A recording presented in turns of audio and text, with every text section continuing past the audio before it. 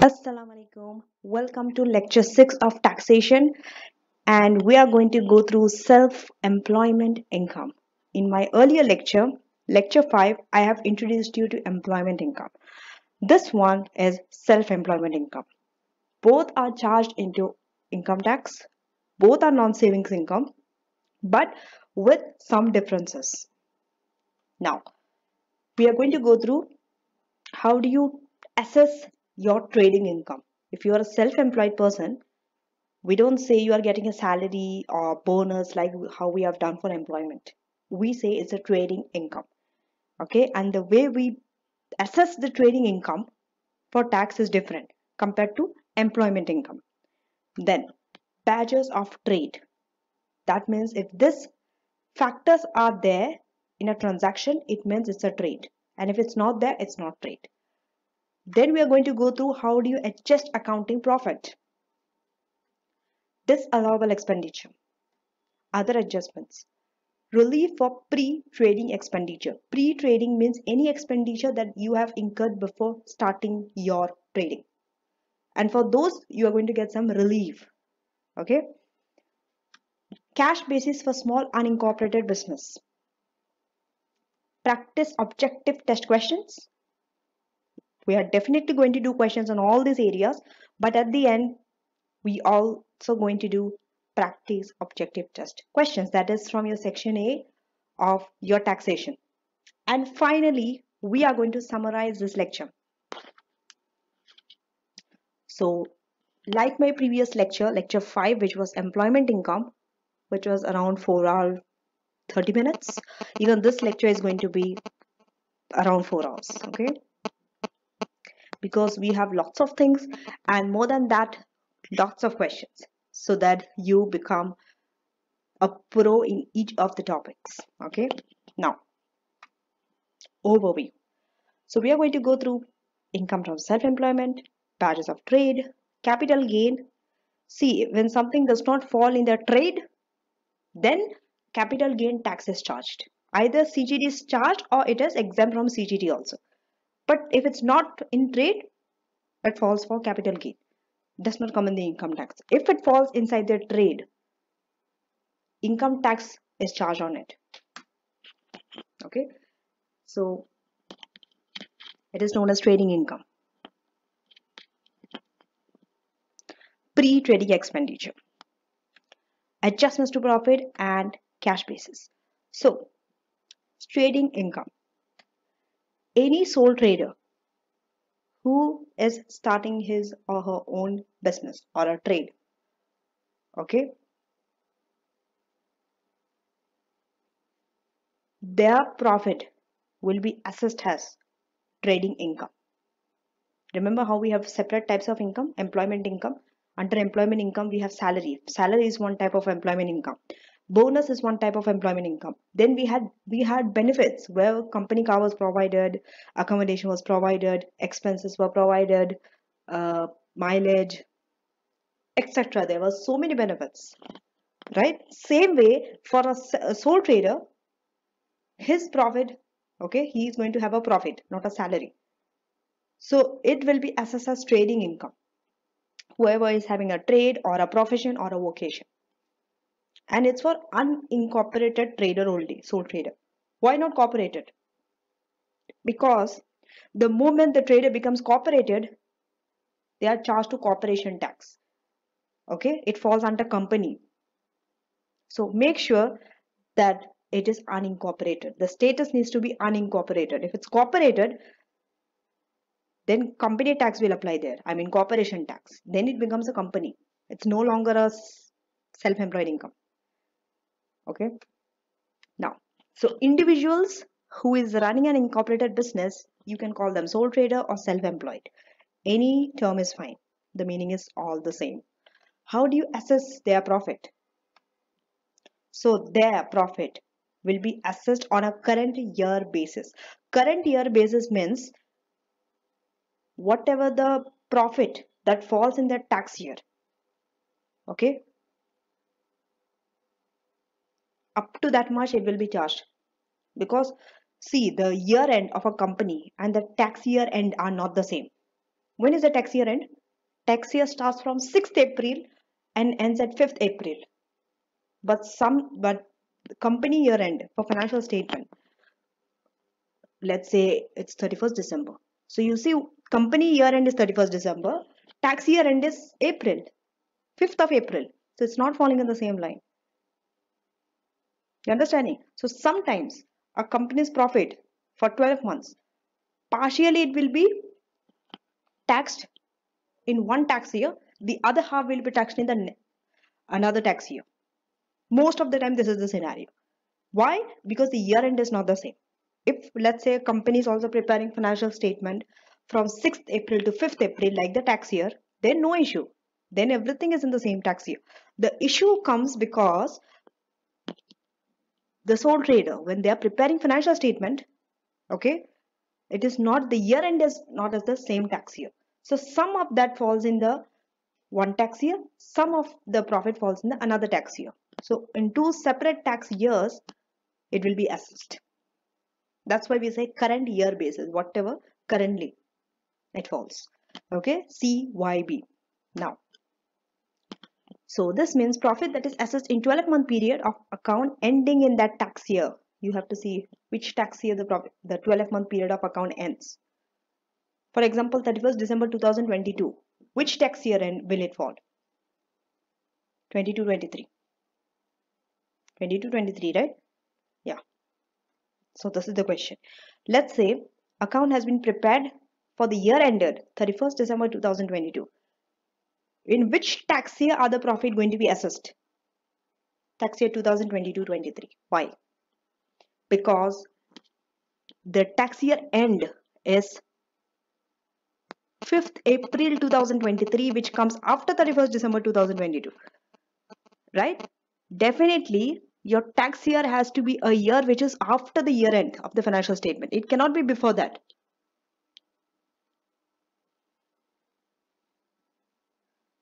But if this question, let's say I change this question to, let's say year end is 31st March 2022. Then what?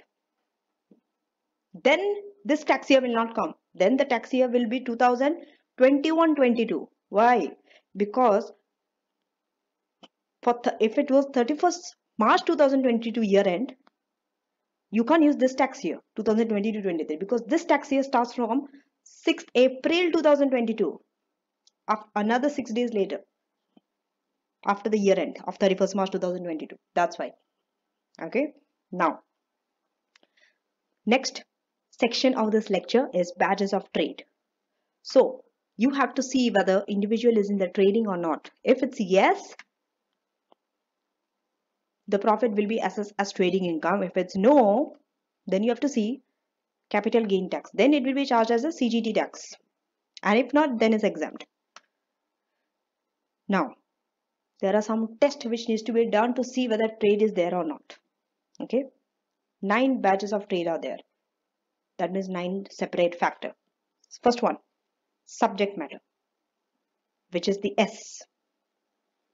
The reason I have used S, I'm using acronyms so that when one needs to memorize the 9 badges of trade, they can easily memorize by using the letter, the starting letter of each word. Like in this case, subject, S. So subject matter of the transaction. That means what type of good are you use? Like, is it like a good which is normally used for trading? You have to see that. Next badge is ownership. You have to see the length of the period of the ownership. O. Short period of ownership means yes, it's a trading. Because trading is what? Buying, selling, buying, selling, buying, selling. You are buying something today, you are selling tomorrow, or after 1 month, or after 2 months. Between 12 months, okay? Within 12 months. So that is an example of trading. But if you are keeping an asset for, let's say, 5 years, then you can't say it's a trading. Who will keep an asset for 5 years and then you'll say, oh, then if you sell, then it's not a trading. Then it's for investment purpose you have kept it. That's why short period of ownership is trading, and if it's a long period of ownership, it's not trading. Third factor, frequency, which is F. See the frequency of a similar transaction, not different transaction. Transaction has to be of similar nature, but it's done frequently. and to the same person. Okay, by the same person. Frequent transaction means trading. And the fourth factor, improvements. I see whether any work is done to the existing good, any improvement is done or not, so that that good becomes more marketable. Then it's a trading, sign of a trading. Fifth one, reason. Why are you selling? If it's a forced sale just to raise cash, it's not trading. Motive. If it's a profit motive, trading. Finance. Let's say you are taking a loan and you're financing that loan from the proceed of your sale. You are repaying that loan from the proceeds of the sale. You are selling your asset and with that only you are repaying your loan. Then it's a sign of a trade. Okay, finance. So you can use an acronym for this. What is this? SO, FI, so firm. Okay, so firm. SOFIRM. Now, method of accusation. A.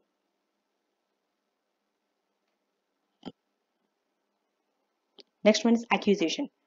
See, when you acquire an asset, it's more likely that it's a trade rather than you getting that asset through a gift or you have inherited that gift, let's say from your parent or your grandparent or your wife or anyone, right? So if it's a gift or an inheritance, it's unlikely that it's a trade. Then ST, similar transaction. Let's say you are carrying a trade and the transactions you are doing is similar to your existing trade, then it's a trading. So now we are going to explain in detail the 9 badges of trade, starting with the subject. 3 reasons a person might acquire an asset. First reason, for investment. If it's for investment purpose, ignore. It's not a trade. Income tax is not charged. Rather, CGT tax is charged, which we are not going to study now. When we go through capital gain tax, then we'll study there. Because right now we are in section B, income tax. Second reason, you might get it for private use. Again, not subject to tax. Third reason, if it's for a trade inventory, yes, it is subject to income tax because it's a trading transaction. Why do you hold inventory? For trading purpose. No one holds trading for investment purpose or for private use. Second reason, okay?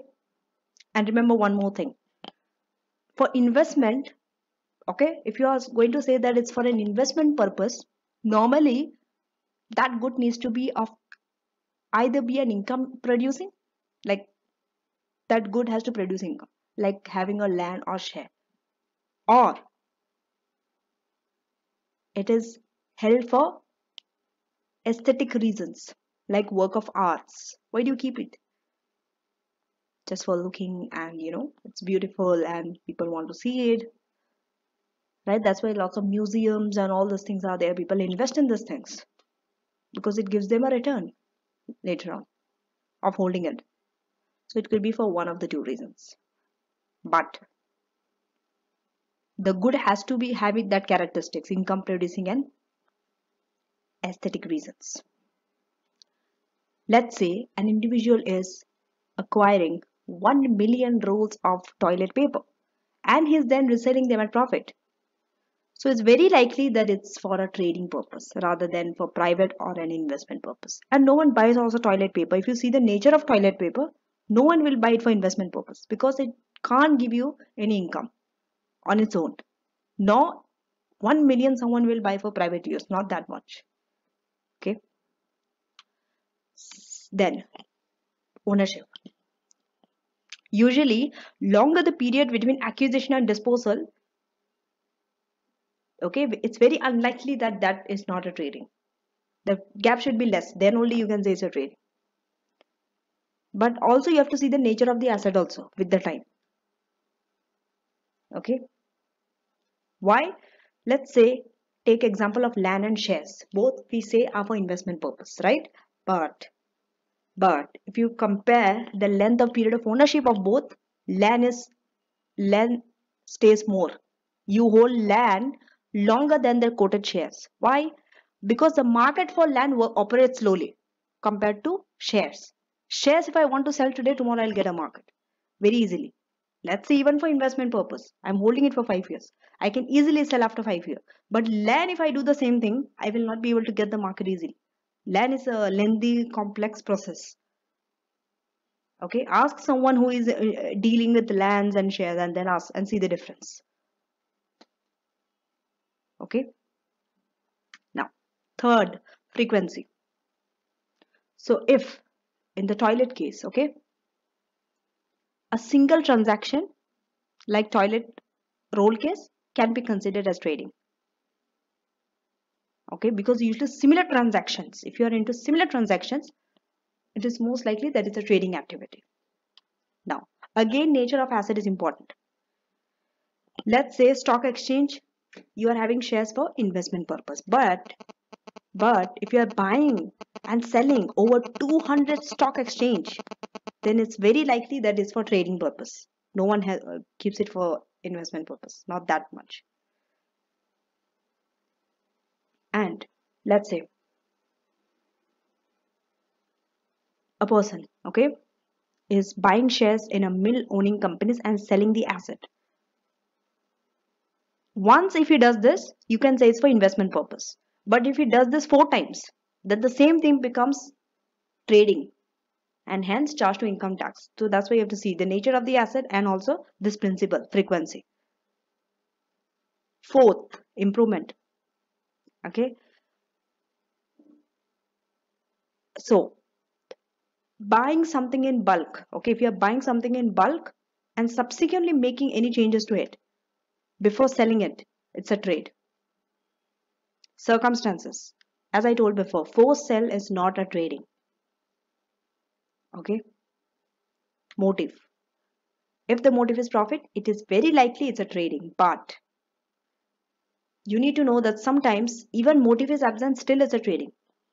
Because your action ultimately leads to profit even if your motive was not profit from the start. Like this example, just see this example. You are buying a large quantity of silver coins, let's say, to hedge against the devaluation of sterling.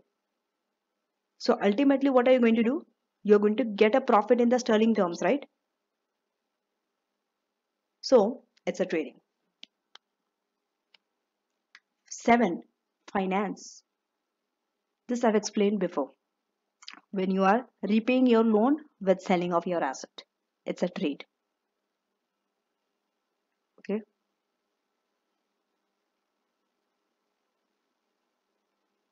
Now, let's say an individual took a loan to acquire silver bullion at a high interest rate. Okay. So, and in the circumstances, it's clear that he needs to sell asset in the short term to repay the loan. So this is a sign of a trade.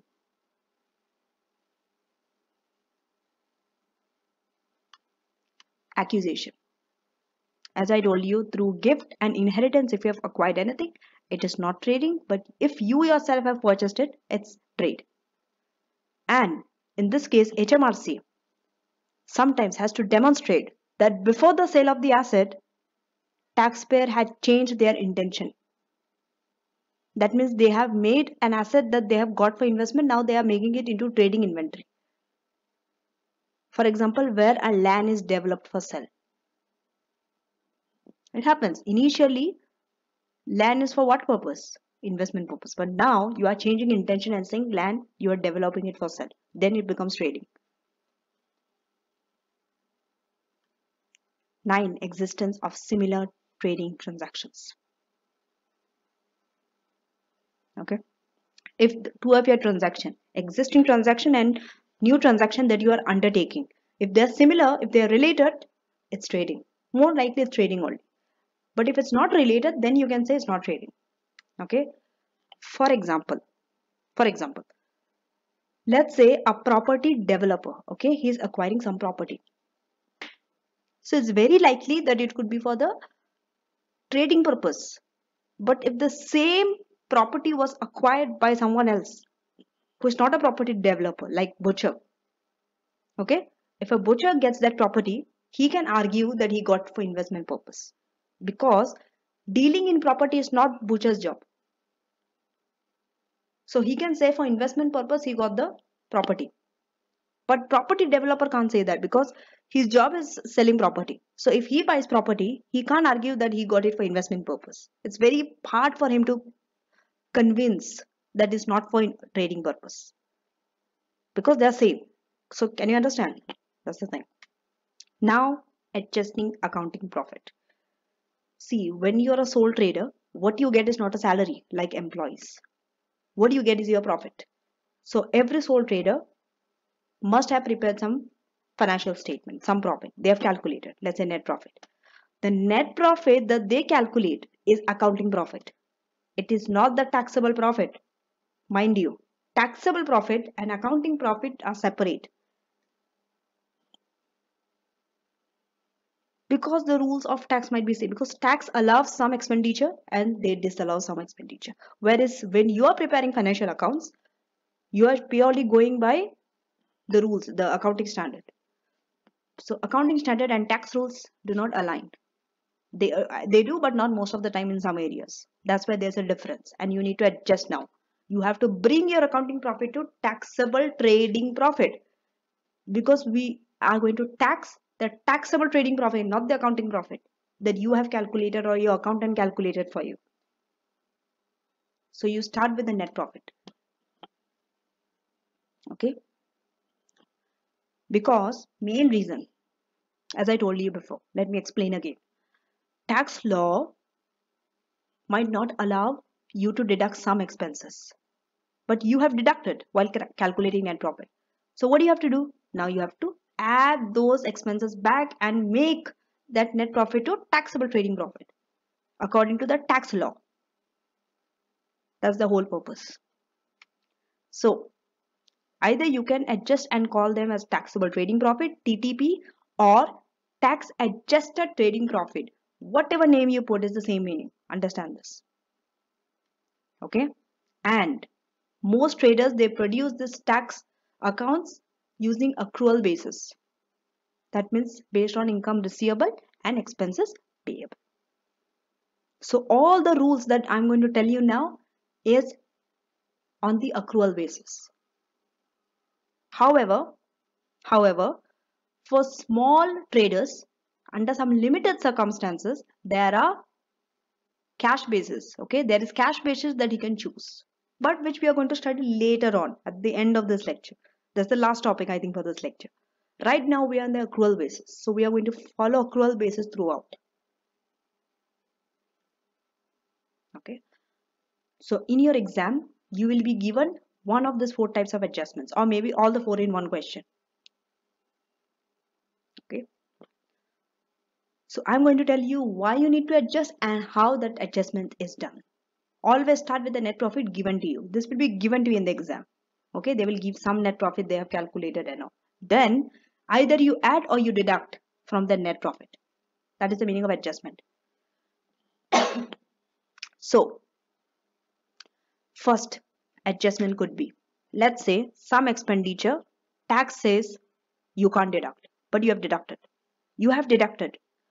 So add back, because earlier you deducted to get the net profit, but you can't deduct those expenses. Taxes, tax losses. So again add back to your accounting profit. Next set of adjustment is taxable trading income. Okay, they're not included in the statement of profit and loss, but if it's taxable trading income, tax law says it should be there. So what do? You add back to accounting profit. Third one, expenditure.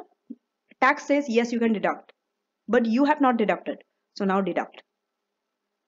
Fourth one, income that you have included, but tax says no, it's not taxable, so again deduct. First to add, last to deduct. Okay, go through the scenarios over and over again, and with questions you will understand this better. Now this is a pro forma which you need to know. You always start with the net profit, then you add. What do you add? Not everything, some things.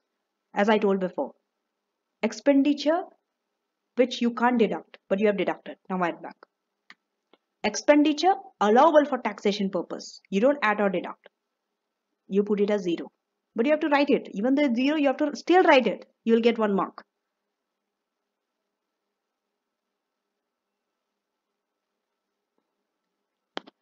Taxable trading profit, which was not there, add it. Is simply the table only we are bringing as a pro forma now. The table previously we went through, that thing only. Expenditure, you have not charged, but you can deduct. Now deduct. Income that was there in the account but is not taxable, deduct.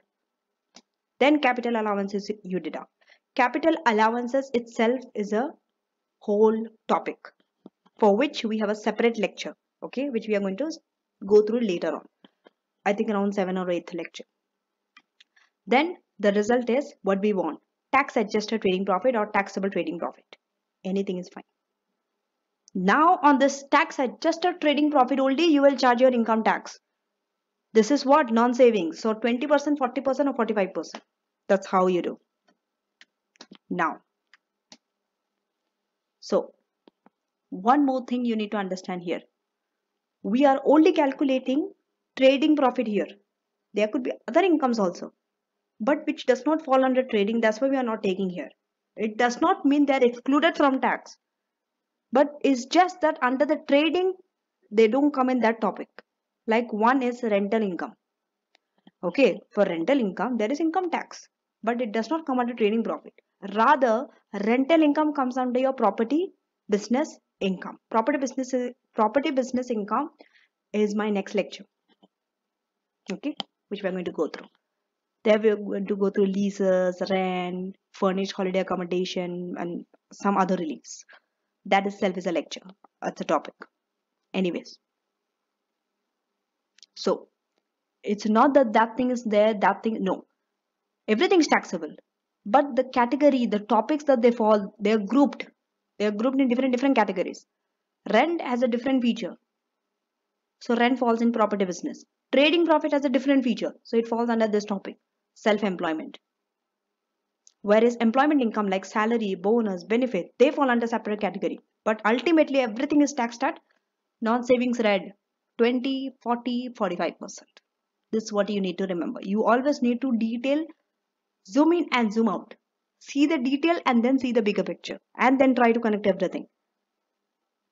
Okay. Now, you have to see whether adjustment is actually needed also or not. Sometimes adjustment might not be necessary. Maybe it's not having any impact. So you don't have to add, you don't have to deduct also. But you have to explain. You just can't ignore it. Okay. So in that case, where you have to decide, then you have to apply the principles of normal commercial accountancy. And this will be overridden by the tax law. What does it mean? That means if an item is allowed for accounting, it is allowed for tax unless there's a provision in the tax law requiring an adjustment. Mostly, whatever is there in accounting, if accounting says it is allowed, tax also says it is allowed. Unless tax says this expenditure is not allowable or that is not allowable. Whereas in accounting, it's different. Then, where your accounting and tax law are different, then you have to do an adjustment. Otherwise, no adjustment is required if they are same. For example, a car expenditure. Accounting is also allowing, tax rule is also allowing. No adjustment is required. For example, expenditure. Both tax rule and accounting are not allowing. It's a disallowed expenditure. Then no adjustment is required. But if accounting is allowing something, tax rule is not allowing. If accounting is not allowing something, tax rule is allowing. You see? If there's a difference between accounting rule and tax rule, then you have to do this adjustment. This is where you decide.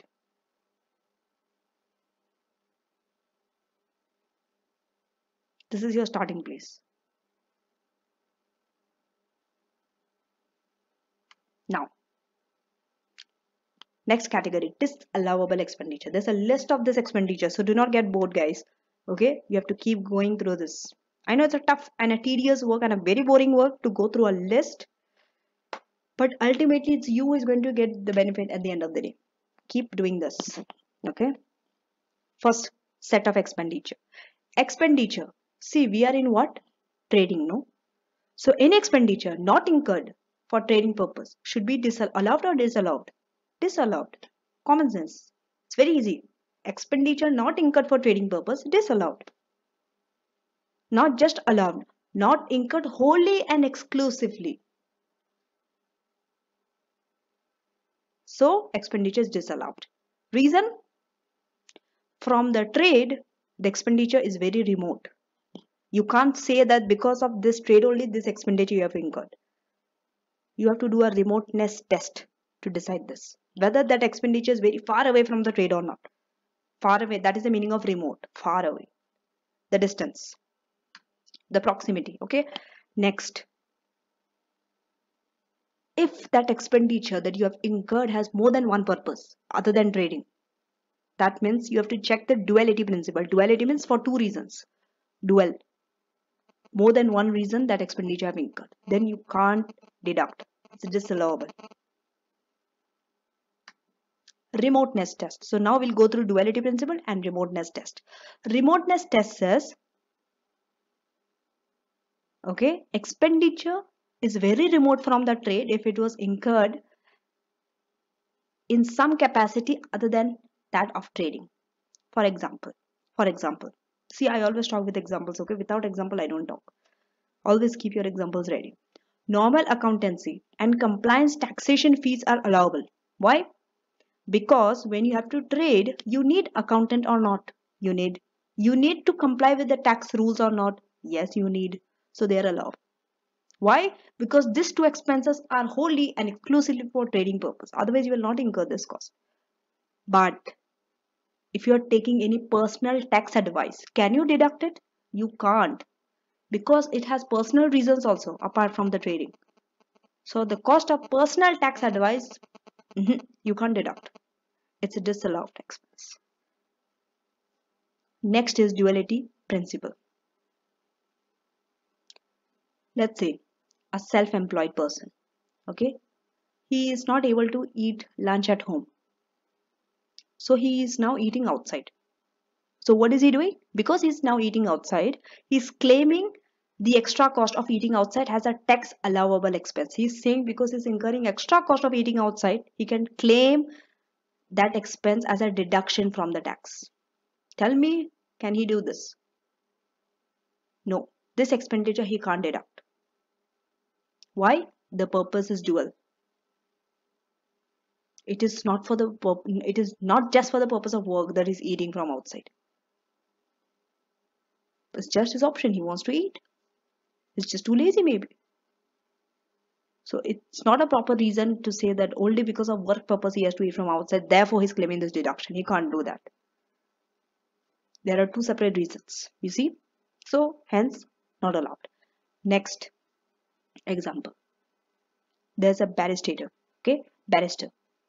He's refused a tax allowable expense for her expenditure on the back clothing necessary for court appearances. You must have seen in courts and all these lawyers, they need to wear that black clock, right? For that he's charging. It's like he can claim this expense as a tax deductible. Can he do that? No. The decision is he can't deduct. Why? Because the wearing of that black clock could be for the personal reasons as well as professional. So you see, two reasons are there. It can't be this and also and that. No. It has to be trade only. Then only you can deduct. So no. Third example. So if you have incurred expenditure for both trading and non-trading purpose, what do? You can deduct. You can deduct up to your business portion. Like how much of it you have used it for the business purpose. Up to that much you can deduct. You have to proportion accordingly. Business use and private use. Private use you can't deduct. Business use you can deduct. Provided you can separately identify also that 75% I've used for business, 25% is personal use. If you can't identify these differences separately, you can identify personal and business use, you can't claim. This is mostly very common in cars. You can say that this is your business mileage, this is your private mileage. So for business mileage you can deduct, private mileage you can't deduct. Then appropriations. Appropriation means when you are withdrawing fund from the business. Mostly sole traders does this. Whenever they want to withdraw fund, is their own money. They have invested. They are the one who is managing everything. They can withdraw the fund anytime. So what do? Is this is an expense? No, this is not an expense. This is rather a profit extraction. They are extracting their profit. This is not an expense. So therefore, you can say, in other words, drawings. This is known as drawings. This is a disallowed expense. It's not an expense. So it's a disallowed expense. You can't claim for deduction for withdrawing. Examples like interest paid to the owner on capital invested in the business. Any interest that is paid to the owner for the capital invested in the business, disallowed expense. Next, salary or drawings taken by the sole trader or even partners, because partners also comes under unincorporated sector. Them also not allowed. And any private expenditure, private element of expenditure relating to the phone or the car, owner's car or owner's telephone, not allowed. These are disallowed expenses. But if this was for employees, some other people, then some of these expenses might be allowed. But for sole trader, it's disallowed. Why? Because these are not expenses for them. This is just that they're extracting profit in different ways. Either taking it as a drawing, either taking it as a salary, either taking it out as a interest of their capital invested in any way. Doesn't matter. Or either they're using the private, they're making a private use of the car or the phone. It's their thing only. It's not an expense for them. So that's the thing. Now we are going to do questions.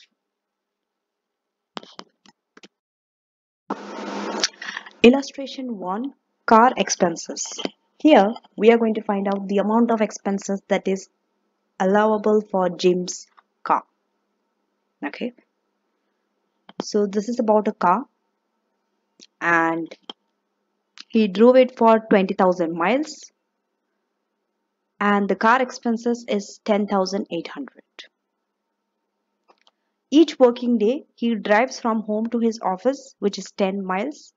He works 5 days a week and 50 weeks a year.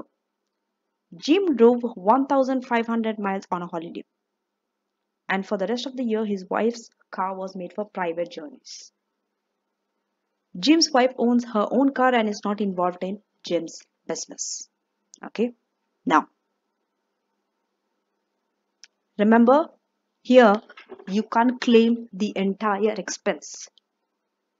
Okay. Why? Because part of the mileage is for private and part of it is for business. Only the one that is relating to business mileage, you can claim deduction for it, which we have to work out. Okay. Over the total mileage, we have to find the proportion for business mileage because only that is allowable. Question asks what is allowable? Only the business mileage out of the total. So out of this 20,000 miles, find out business and private mileage. Business you can't do, but you can start with the private mileage. How? See, here it says he works from home to office. He drives from home to office every day, every working day.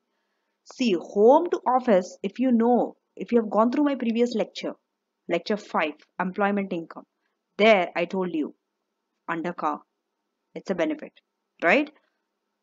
Traveling from home to office and office to home comes under private. It comes under private journeys, private mileage, not business. So at least with this information, we can get the private and the balance will be for business, right? So we'll work out the private mileage. See, he's working from home to office. Same way he's going from office to home also. Every day when he goes from home to office, he has to come back from office to home. So there are 2 journeys which is done each day, not just one. Home to office, office to home, home to office, office to home. Like this, every day 2 journeys are made in a day. So now we just need to multiply and find out the total private mileage. Okay, so he said it is 10 miles. Okay, 10 miles away. So 10 into, because 2. Okay, home and office, office and home. 5 days a week. Multiply this by 5 and 50 weeks a year. So if you multiply, the total comes to 5,000. 5,000. Not only that, Jim drove on a holiday for 1,500 miles. This also comes under private. So add 1,500, which is 6,500. So out of 20,000, 6,500 is private. That means the balance 13,500 is business. So on this, you can claim deduction. This is allowable. So what is the expense that is given? 10,800. Now we'll find the proportion. That is allowable. 10,800 multiply by 13,500 over 20,000, because 20,000 is the total mileage. How much? Find out. 7,290. So private will be just the balance. If you want to get 10,800 minus 7,290, which is 3,510. So this is allowable. This is not allowable because this is private. Okay. Excessive salary paid to sole traders family. See, business owners, okay, they often employ their staff, their spouses or members of their family in their business, okay, for which they are often paid salary. Salary paid to the family of the owner is allowable, but the condition is it should not be excessive. That means, for example, if you are giving the same salary to someone outside your family, okay, up to that much of the salary is allowable. But if you are giving any more salary beyond that point, because of the relationship with you and the with your spouses or the members of your family, right, you are giving them more salary, then that excess is not allowed. That means any remuneration at the commercial rate for the work performed is acceptable. Any salary beyond that point is not allowed. Now let's do one question. Test your understanding too. Here we have to explain the probable adjustment in calculating tax adjusted trading profit for the year ended 5th April 2023.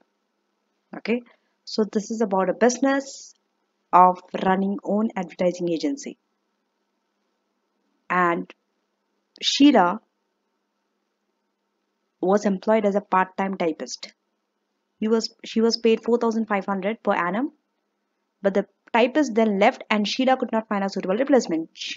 Richard therefore agreed to do Sheila's typing at home. Richard is Sheila's husband. So during the year, Sheila paid Richard a salary of 10,000. Okay. Now you need to adjust your trading profit. Adjusting trading profit means you can only deduct what is allowable, and if it's not allowable, you have to add back. Okay. So if you see Richard's salary 10,000, tell me whether it's an excessive salary or it's normal for a typist to be paid 10,000. It's excessive, right? Because when Sheila was a part-time typist, she was paid 4,500, whereas Richard is being given a salary of 10,000, which is excessive, right? So what should you do?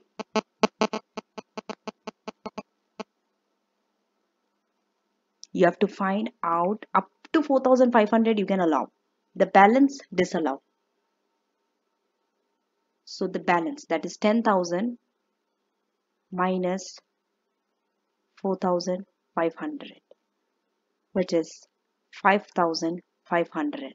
This is a disallowed. The excess you can't deduct. Okay. So you have to add back with the net profit. See, they didn't tell you calculate. The question is explain the adjustment. You just have to explain. That's it. The next expenditure is interest payable. Here, interest on borrowings, on overdraft, credit card, hire purchase contract is an allowable trading expense, which is calculated on an accrual basis.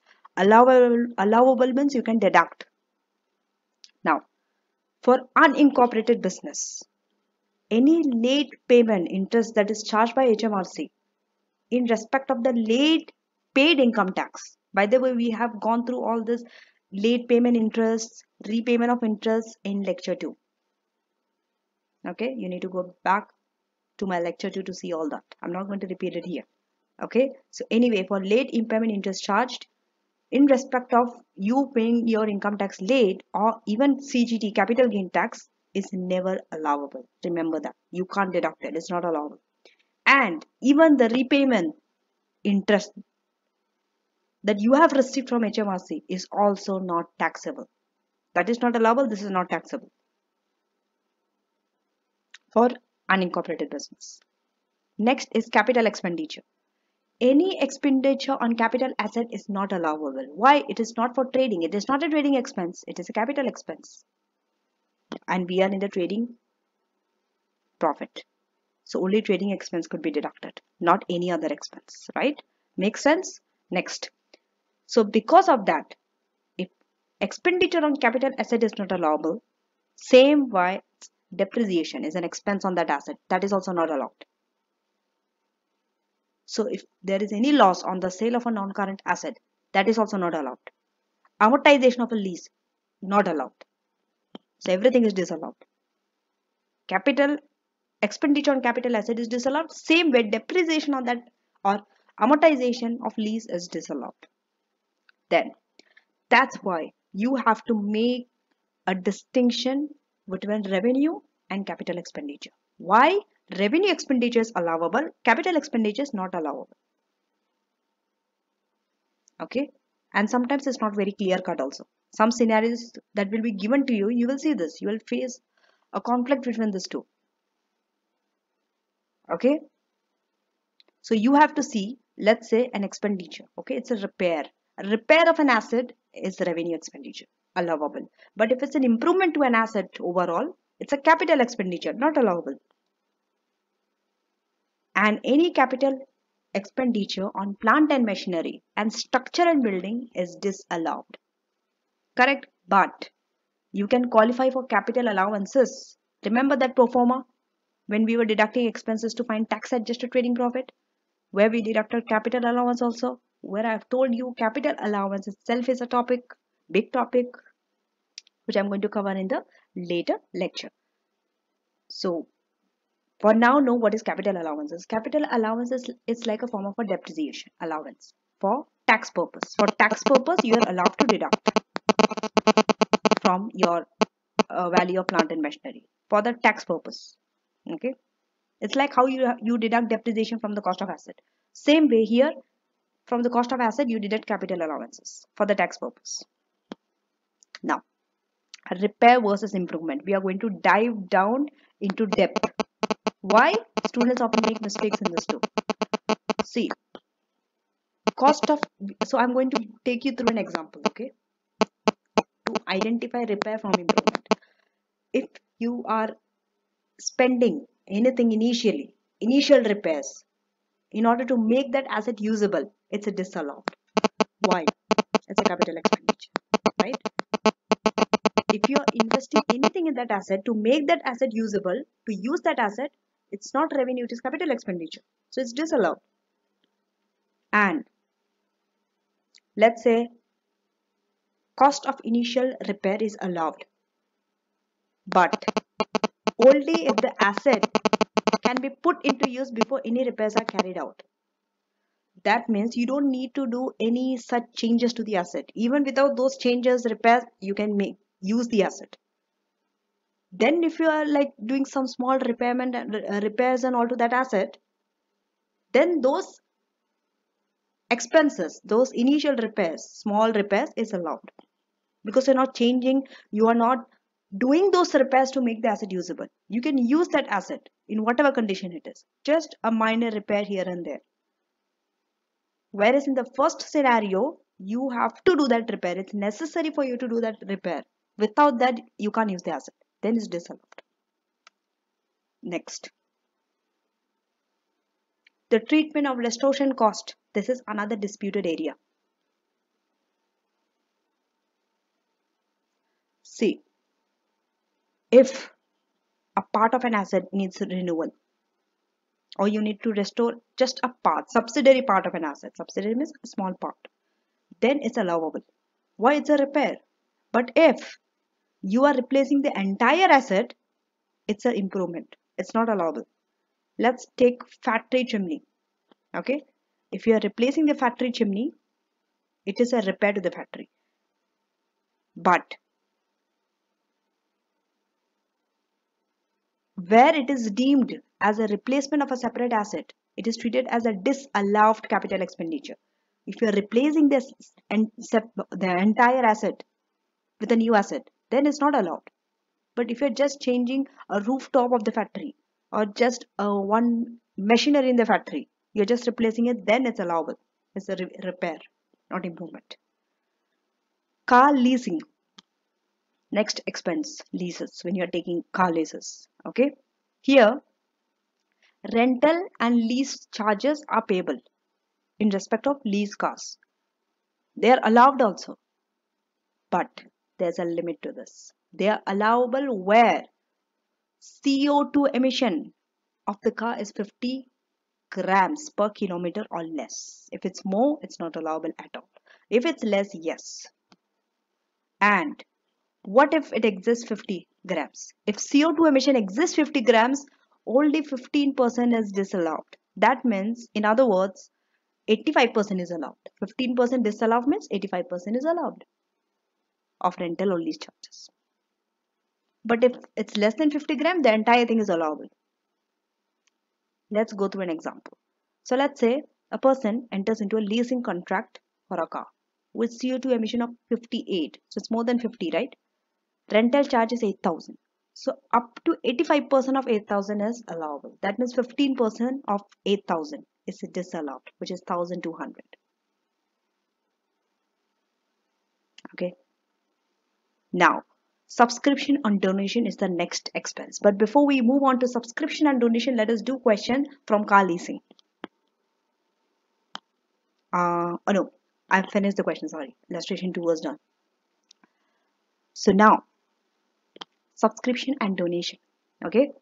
If that subscription is a professional subscription, okay, could be for the trade or a professional subscription, then it's allowable. You can deduct. Why? Because that subscription was done for the purpose of trade. If you're doing a charitable donation, you have to meet 3 tests before it could be allowable. First test, wholly and exclusively for trading purpose. That charity donation should be for the trade purpose. For example, you are donating there to promote your business name, then allowable. Second, should be local and reasonable in size in relation to your business. Third, has to be made to a registered charity. If it's not registered, it's not allowable. If all these 3 conditions are met, allowable.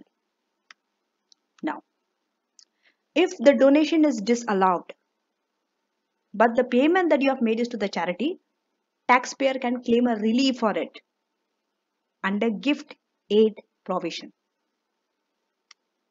Subscriptions and donations to political parties are not allowed. Non-charitable gifts are not allowable, except as set out below. We'll see that.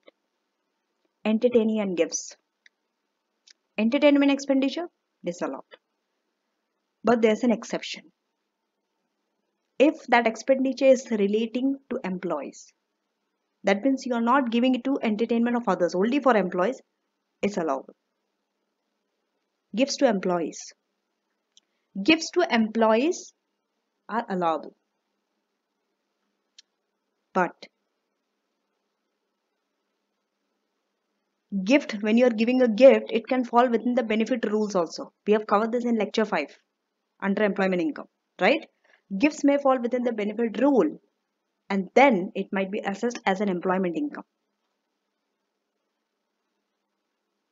So you have to be very careful. What type of gift is it? It's a benefit. Then if it's a benefit, if that gift is a benefit, employment income will take hold. You have to go through the employment income. If it's just a normal gift, cash or something, not a benefit, then it's allowable. Gifts to customer. Gifts to customer are only available if it's less than 50. Okay.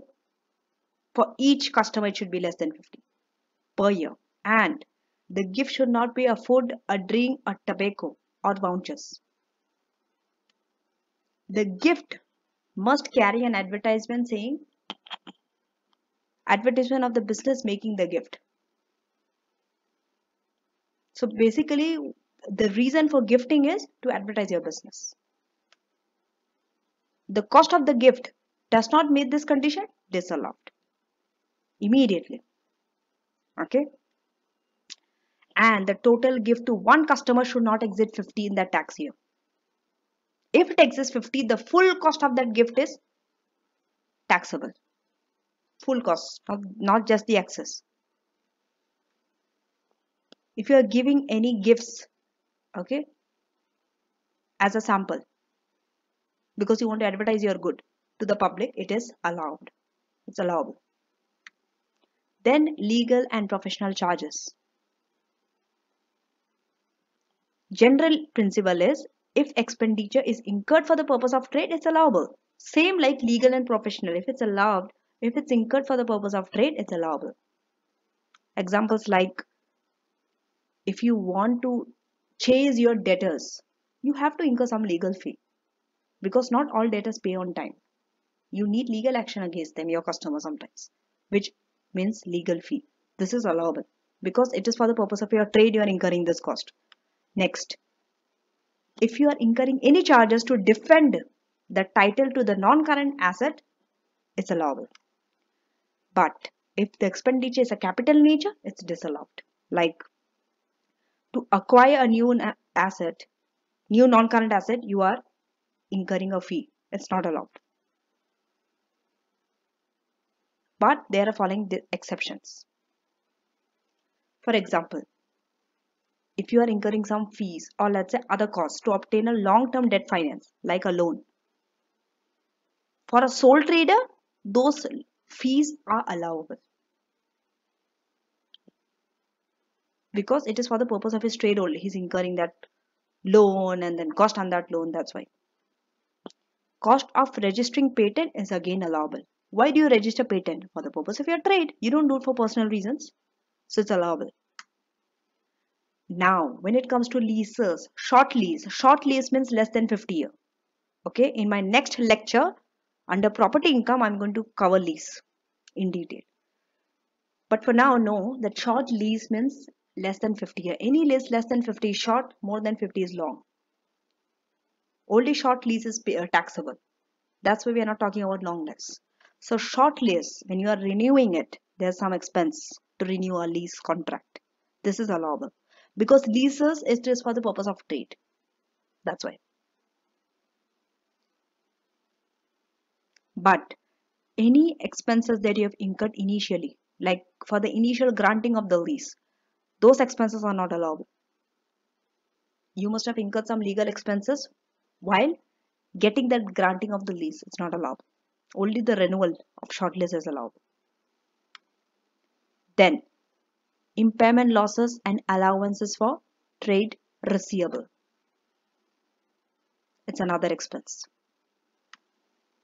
So when you are writing off a trade debt, okay, recovery of the trade debt that previously you have written off is taxable because earlier you did not tax, you wrote off the trade debt.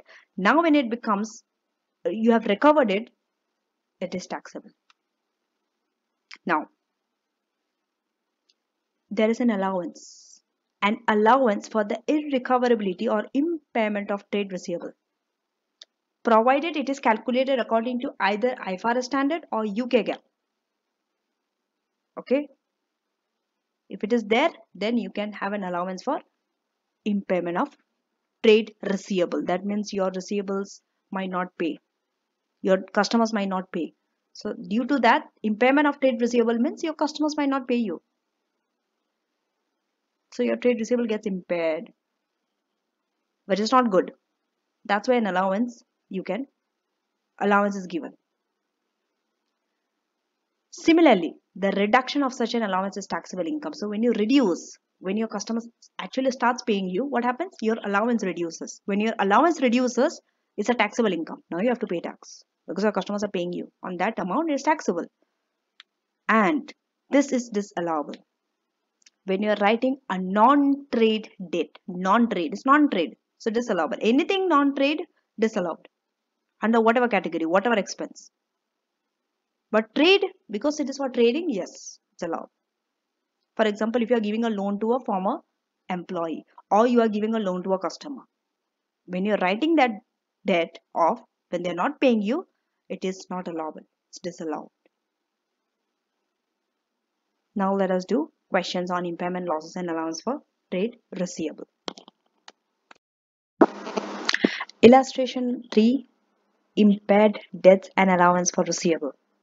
Here you have to calculate the adjustment that is required to calculate TATP, tax adjusted trading profit. So where do you start this?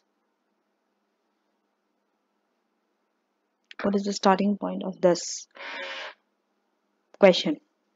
You always need to know whenever adjustment is required, what is the starting point. Okay.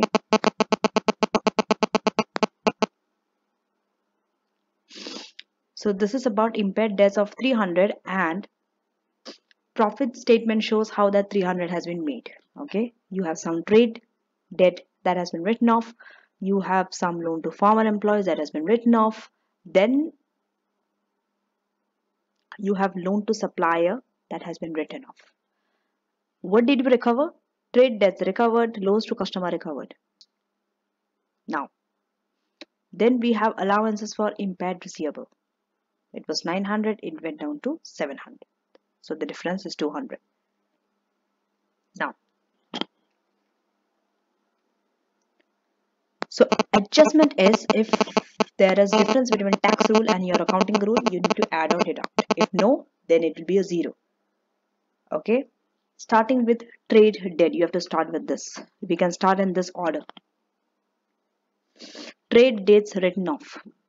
Okay. So trade debts written off will be, see, just in the previous slide we told trade debt written off, and then when it's recovered, it is already taxable.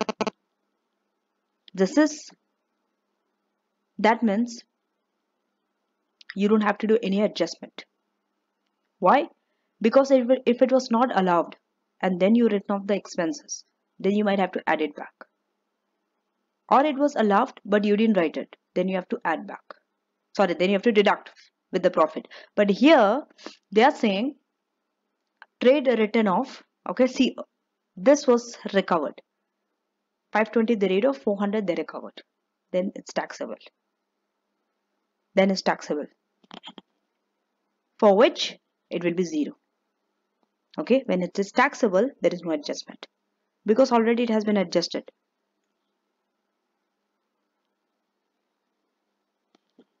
Next, loan to former employee. Loan to former employee is not allowed.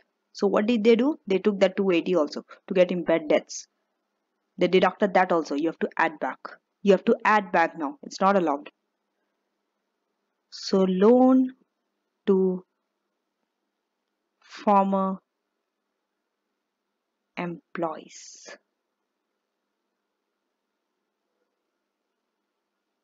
written off. Only trade debts are allowable, but loan to former employees are not. So you have to, they deducted 280, you have to add back 280.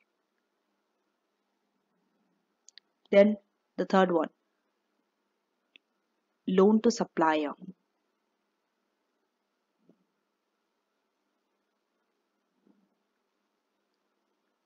Loan to supplier. Tell me, it's allowable or not? It's not. Loan to supplier written off also needs to be added back. How much? 250. You have to add back. Okay? You have to add back this to the profit. Profit is not given, but when you have to add back because it's not allowed and that has been deducted. Because this is your profit and loss statement. Okay?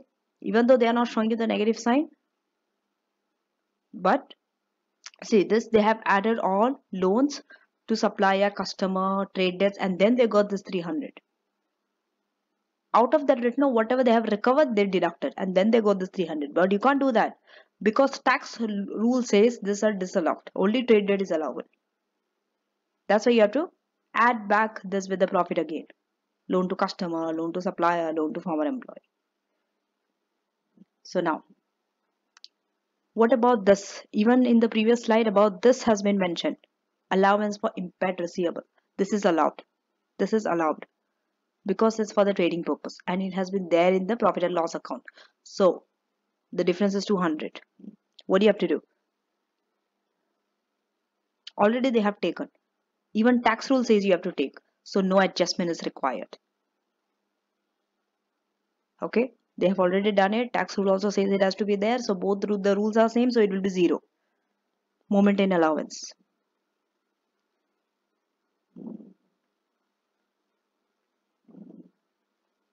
The 0 part is a little difficult. 0 means no adjustment. There will be no impact. That's why you don't have to do anything. Same. That's the same reason for the first one. Why it is 0? Because they told trade debt is allowable. And trade debt they have already adjusted here. Trade debt written off and recovered. In the P&L account is there. So it is taxable also. So it is 0. No adjustment. Next. Trade debts recovered. Trade debts recovered. No adjustment.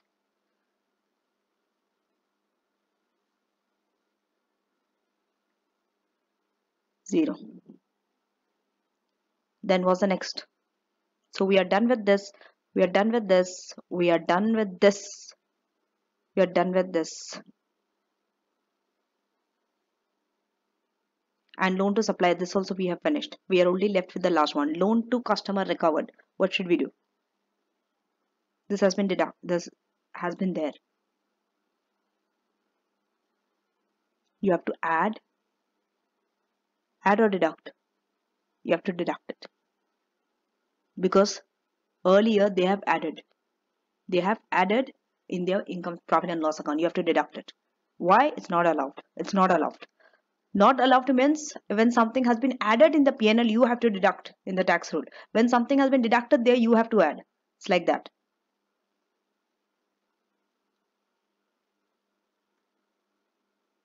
So loan to customer 150.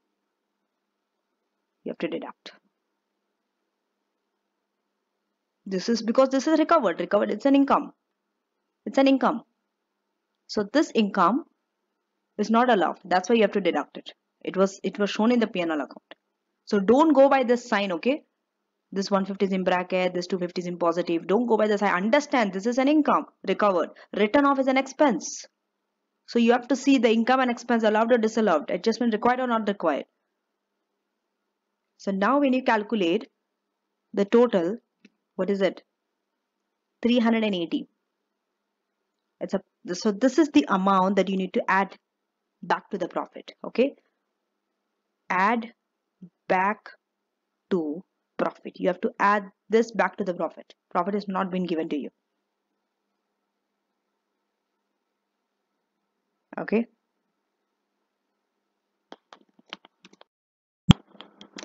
So that's not it for disallowed expenditure. We have some other items. And you need to remember this table. Okay. First type of expenditure, provision for future cost. Like making a provision for future warranty cost. This is allowable. Why? Because we give warranty for the when we are in the trade, right? It is for the purpose of the job only. Otherwise, who gives warranty for personal reasons? No one. That's why it's allowable because it's purely for the trade. Notes. Provided this is calculated according with UK GAAP or IFRS standard, and you can estimate it with sufficient accuracy. Next expenditure, compensation. When you're giving compensation to employee, this is also allowable because you compensate employee when they have worked for you. It's purely for trading purpose. Only if it's for the benefit of trade. Okay. Third, redundancy. Redundancy that you have paid to your employee in excess of the statutory amount. There are some statutory amount which is fixed. Okay, based on the jurisdiction that you have been located. Some redundancy amount is fixed. But if you want, you can give excess over above that amount. This is allowable.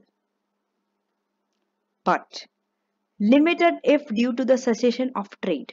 If you have ceased your trade and then you have made them redundant, then it's limited.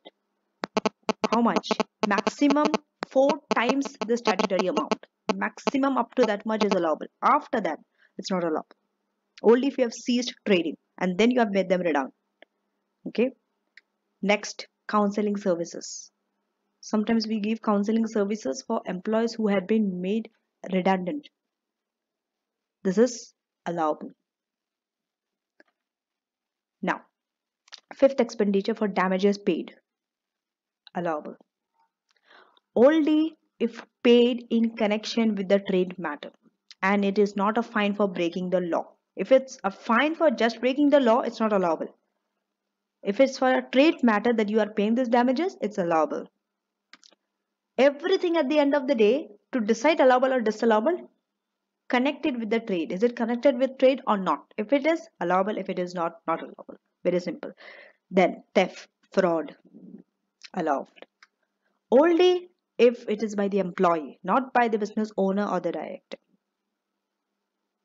Okay. Educational courses, allowable. Only if it's for the trade purpose. Fines, not allowable. Unless the fines are for parking. Okay. Parking fines, not any parking fines. Parking for the employees of that company. But this is not allowable for directors or business owner. For them it's disallowed. For employees of the company only, parking fine is allowable. Then payment that constitutes a criminal offense like bribe, not allowable. Then pension. Any pension that has been contributed to registered pension scheme, it's allowable. If it's not registered, not allowable.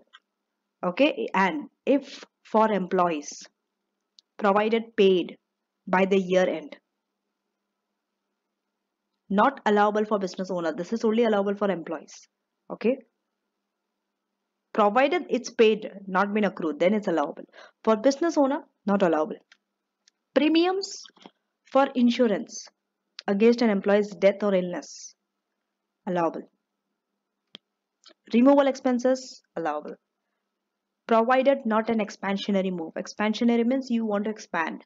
That's why you're moving. That's why you're relocating or removing. Then those expenses will not be allowed. Okay. Salaries accrued at year end, allowed. Provided paid not more than 9 months after the year end. Okay, then it's allowable. So now let's do a question.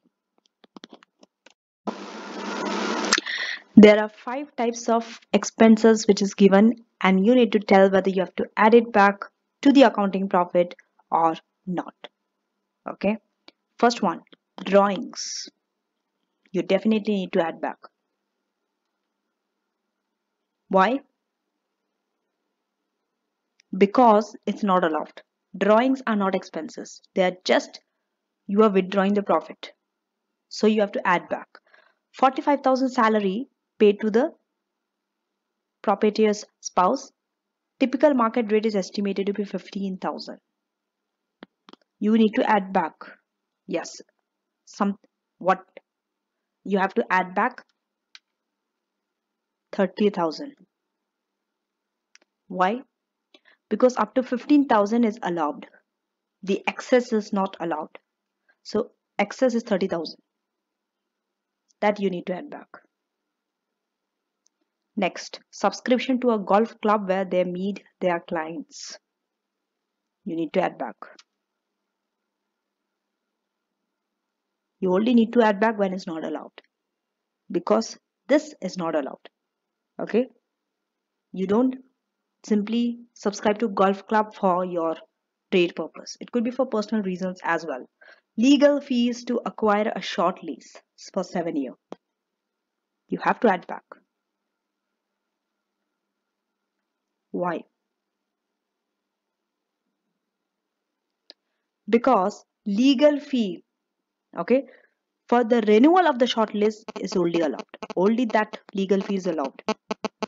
Legal fee to acquire a short list is not allowed. Only the renewal part. So it's add back. And the last one, trade related to NVQ training course for apprentice employee.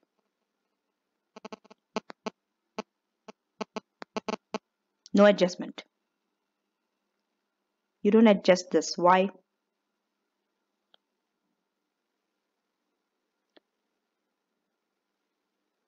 Because let's say this course is for the purpose of trade. Okay, this is little tricky because we don't know what the course is.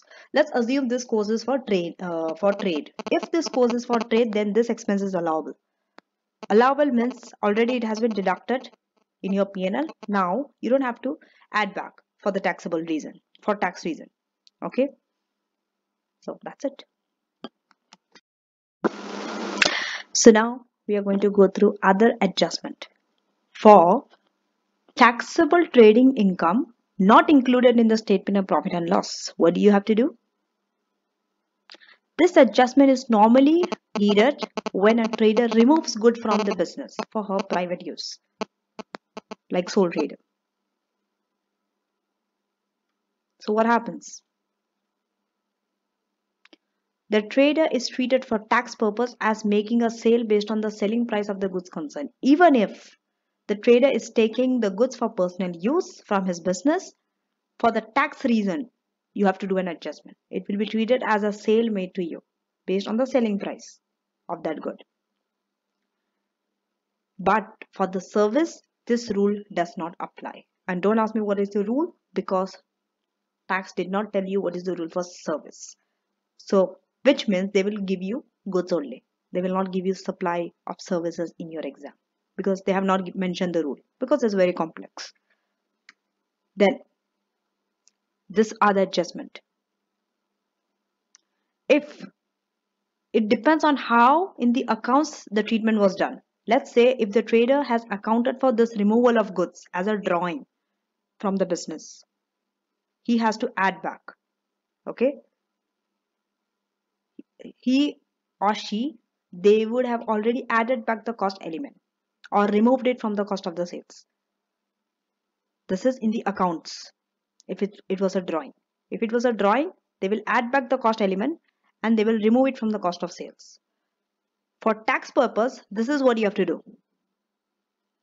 The profit element of the usual selling price must be added as goods taken for own use in the tax adjustment of profits computation. We'll do 2 questions on this, don't worry. And second treatment could be trader has not even accounted for this removal of good. Then for tax purpose, full selling price must be added as goods taken for own use. Now let's do questions using both the ways. There are 2 questions which we are going to do regarding goods for own use using both the ways, illustration 4 and illustration 5. In the first one, okay, it is about a car dealer who removes a vehicle from the business for his own personal use. It had cost the business 10,000, market value was 12,500. No entries has been made in the accounts to reflect this transaction other than the original purchase. This is the second method. How do you account for this?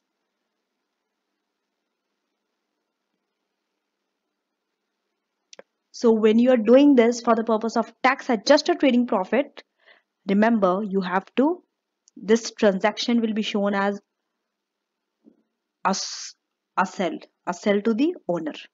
That means you have sold this vehicle to the owner. That's how you have to show this transaction. Owner has sold the vehicle to himself based on the selling price. That's how this transaction will be shown for the purpose of tax. So let's do that. Okay, and how do you do that? What is the adjustment required?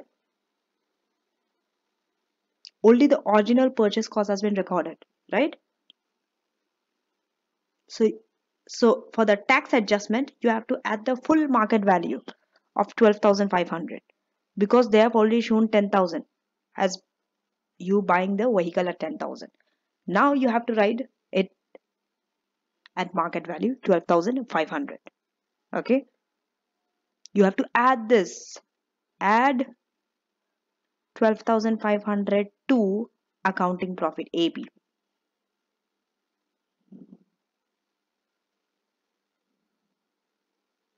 Now, if the removal of this vehicle has been accounted for by adding back the cost element, the first method, this is the second method that we have been in the slide, that they are not recording this transaction at all, the drawings.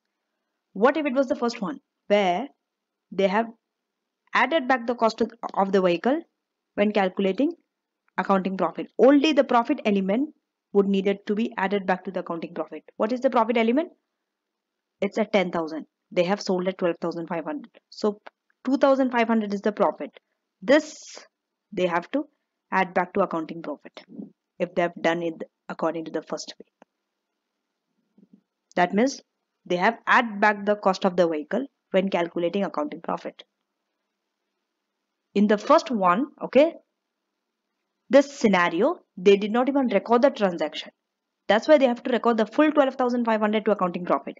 Second scenario, they have added the cost while calculating accounting profit. That's why only the difference they have to add back to accounting profit. It's always like this. Okay. Now going to illustration 5. This is about a toy seller. Cost price is 480. No adjustment has been made. Now, first one. Normal markup on goods is 25. Profit margin is 25%. First, we'll go by A. Okay. You need to find the full selling price under both, because we only have to deal with selling price, whether we have to add that to the profit or not. Always work with the selling price. You have to know how to get the selling price from the margin and the markup. Okay, here what is the cost? 480. What is the markup? 25%. How do you get it?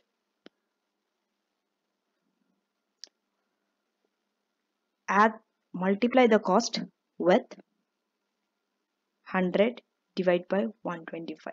It's always like that. Whenever it's markup, it's 100 divided by, you add the percentage. For example, this is 25, that's why 125. If let's say the markup was 30%, then it would be 100 divided by 130. It's always like this. With 100, you add that markup in the denominator.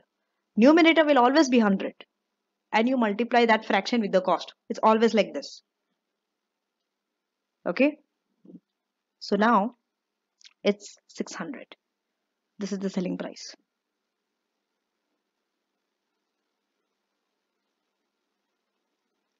Wait.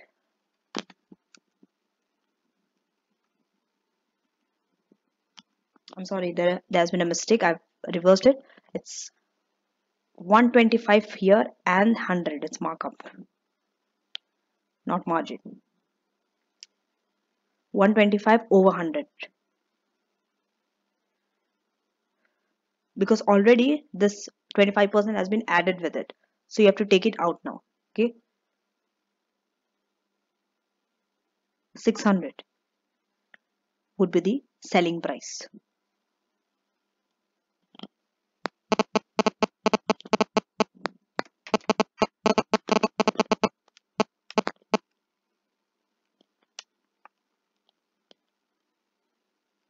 You can always do for markup like this. Okay. Now, What about the second one? Profit margin is 25%. It's margin now. How do you do that?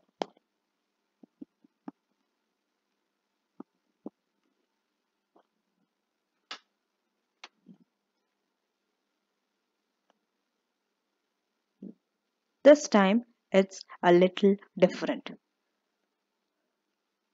Again 480 multiply by fraction changes. This time it's 100 divided by what? 75. You minus from 100. You don't add, you minus with 100. And also 100 becomes the numerator, 75 goes down. Whereas in the markup, you see in A, it's 125 divided by 100, not 100 divided by 125, which is 640. Why is 75? Because 100 minus 25 is 75. Okay. So it's 640. This you have to add back.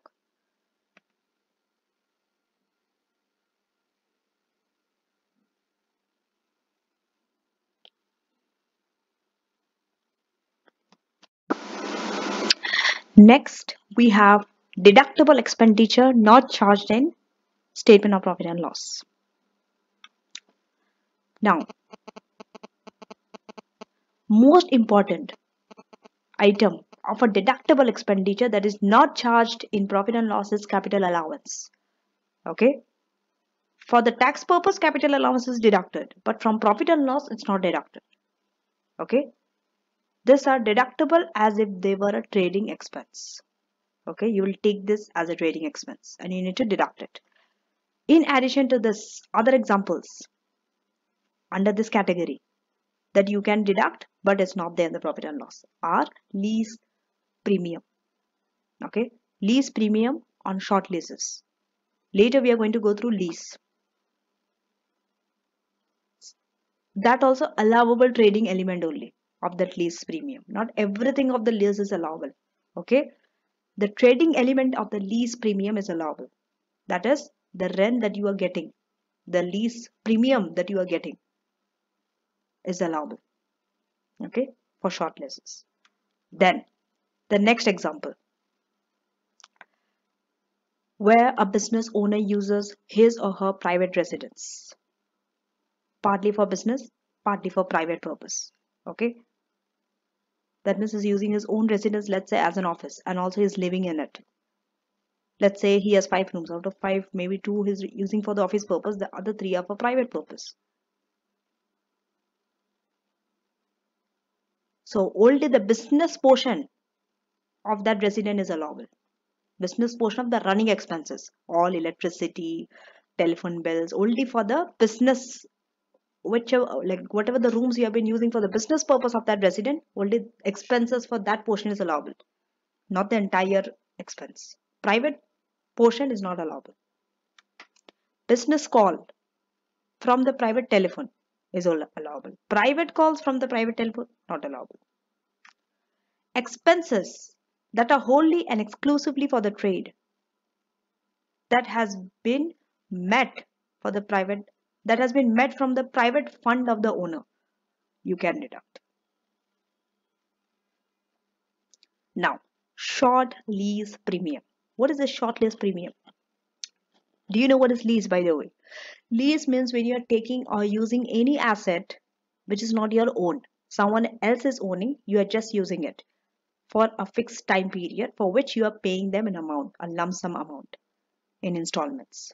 Let's say you have taken a lease for a car for 4 years or a machinery for 4 years. So in this 4 year, you have been paying them some amount which is known as lease premium. Whoever is the landlord, whoever is owning, they receive this premium. When they grant a short lease, leases are of 2 types, short and long. Short means it's less than 50 years. Long means it's more than 50 years. We are not worried about the long lease. Why?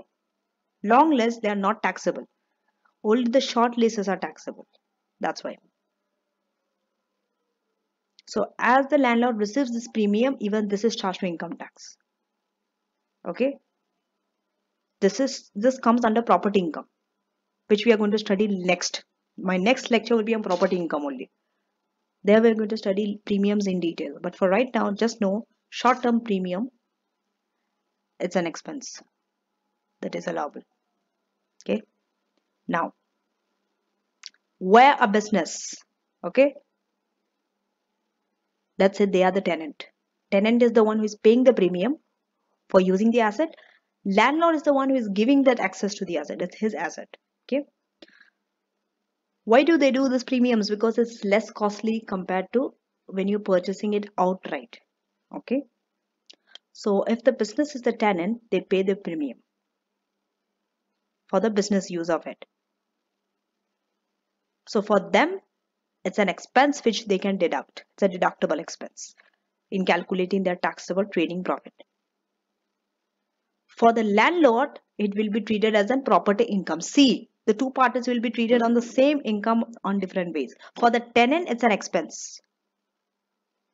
Okay. For the landlord, it's a property income. You need to understand this.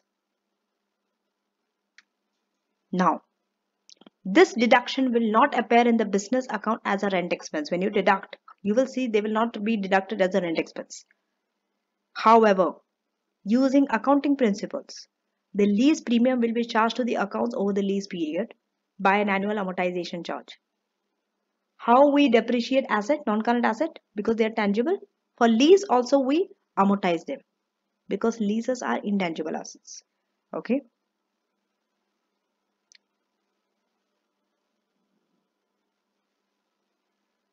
Now, the tax adjustment that is required for lease premium are like this. You need to add this back. Why? Amortization charged in the statement of profit and loss disallowable as capital. How any expenses on non-current asset is disallowed and also depreciation is disallowed because of that. Same way for lease also. So that's why you need to add back the amortization part of the lease. Okay. Deduct what? Allowable expense portion of the lease premium. You can deduct only allowable portion. Now, the allowable deduction for the trader is the property income element of the premium spread evenly over the period of the lease. Let's say the lease is for 5 years. Over the 5 years you can deduct. Okay, you will divide that property income divide by 5 like that. Remember that the property income taxable on the landlord is like this. When we do premium, you need to remember this formula. P into 2% into n minus 1. P stands for premium. 2% is fixed, it's always 2%. N minus 1. N is number of the lease term, which will be given to you in the exam. Or alternative method is P, premium, into 51 minus N divided by 50. Why 50? Because we told short-term lease has to be 50, less than 50. That's why. P is the total premium. N is the duration of lease in years. In years, they will tell you 40 years, 30 years, whatever. Less than 50 only. So now let's do question on lease premium. Illustration 6 and illustration 7. Illustration 6 is about a lease premium and 7 is use of home for business. Here, he is paying a premium of 25,200, a 21-year lease. Okay. So now you need to calculate how much he can deduct. So what do you have to do? You have to use the formula, which is P minus P into 2% into N minus 1. P is 25,200. Okay. Then deduct 25,200 into 2% into 21 minus 1, which is 10, 0, 80. 100,000 80. When you deduct, it is 15, 120. So this will come as a property income for the landlord. Okay. Remember, you can do this in an alternative way. How? By using the second formula. What is it? Second formula is P into 51 minus N divided by 50. So let's do this also and see. P is 25,200 into 51 minus 21 divided by 50,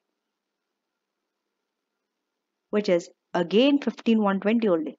It's the same answer. You have to use any one of the two. Okay. Now, remember, this is overall the total.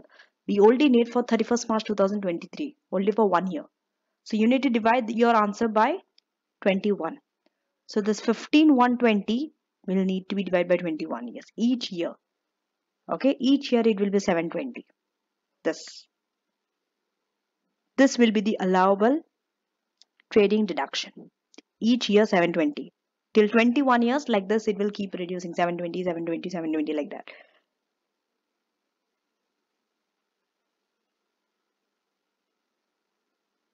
Okay, now coming to illustration 7.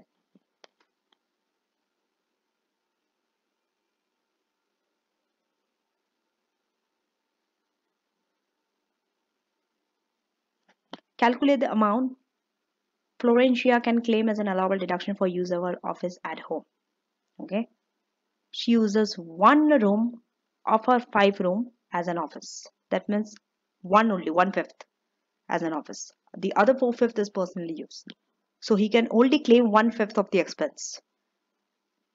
Now, utilities, television repairs, groceries, mortgage, interest on 20,000. Okay, now tell me how much. When you see the expenditure, can we claim deduction for all the expenditure of 1/5? No, only the trading purpose. So if you see the television repairs, do you need television for trading purpose? No, so you can't claim deduction. What about groceries? Can you claim? No, you can't claim groceries also. They are private. So what are the two that you can claim? Utilities and mortgage interest. 1,000, 100 and 900. When you add this together, it's 2,000. So you can only claim 1/5 of 2,000, which is 400. Only this is allowed. Now, the third category. Income included in the statement of profit and loss, but it's not taxable. There are 3 categories of income which you need to adjust here. First one is capital receipt. Capital receipt will be charged according to capital gain tax. Okay. So, what do you have to do when you have capital receipt? So, when you are selling a capital asset, what do you have to do? When you were calculating accounting profit, okay, you take the sale of capital asset also there, but for the tax purpose, it's not allowed. Okay, you already deducted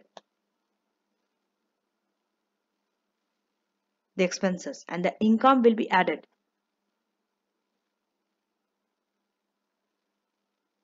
You already took that sale of capital asset, you added, right? You wrote as an income while calculating accounting profit in the P&L account, but you can't take it as an income because it's not taxable. So what do? You now deduct it. You deduct it to calculate tax adjusted trading profit. Now, there are other income like savings income, property income, dividend income. What do you have to do with this? This also you have to deduct, because while calculating accounting profit, you added this income in the P&L account. That's why you have to deduct now, because they are not taxable. However, if you see savings, property, dividend, they are charged to income tax. Okay. Even though they are charged to income tax, they will be included somewhere else, not in the trading profit. You understanding? Yesterday I told you the same thing in the previous lecture when I was going through employment income. You don't, it is taxable, but separately, not in this. Now, and the third category. First category is capital receipts, second is savings, dividend, and property category. Third, both the first two you have to deduct. Third one, income that is exempt from tax. What do you have to do? Such as interest received on overpaid income tax. You should know all the income that is exempt from tax. What do you have to do? Tell me, what is the adjustment?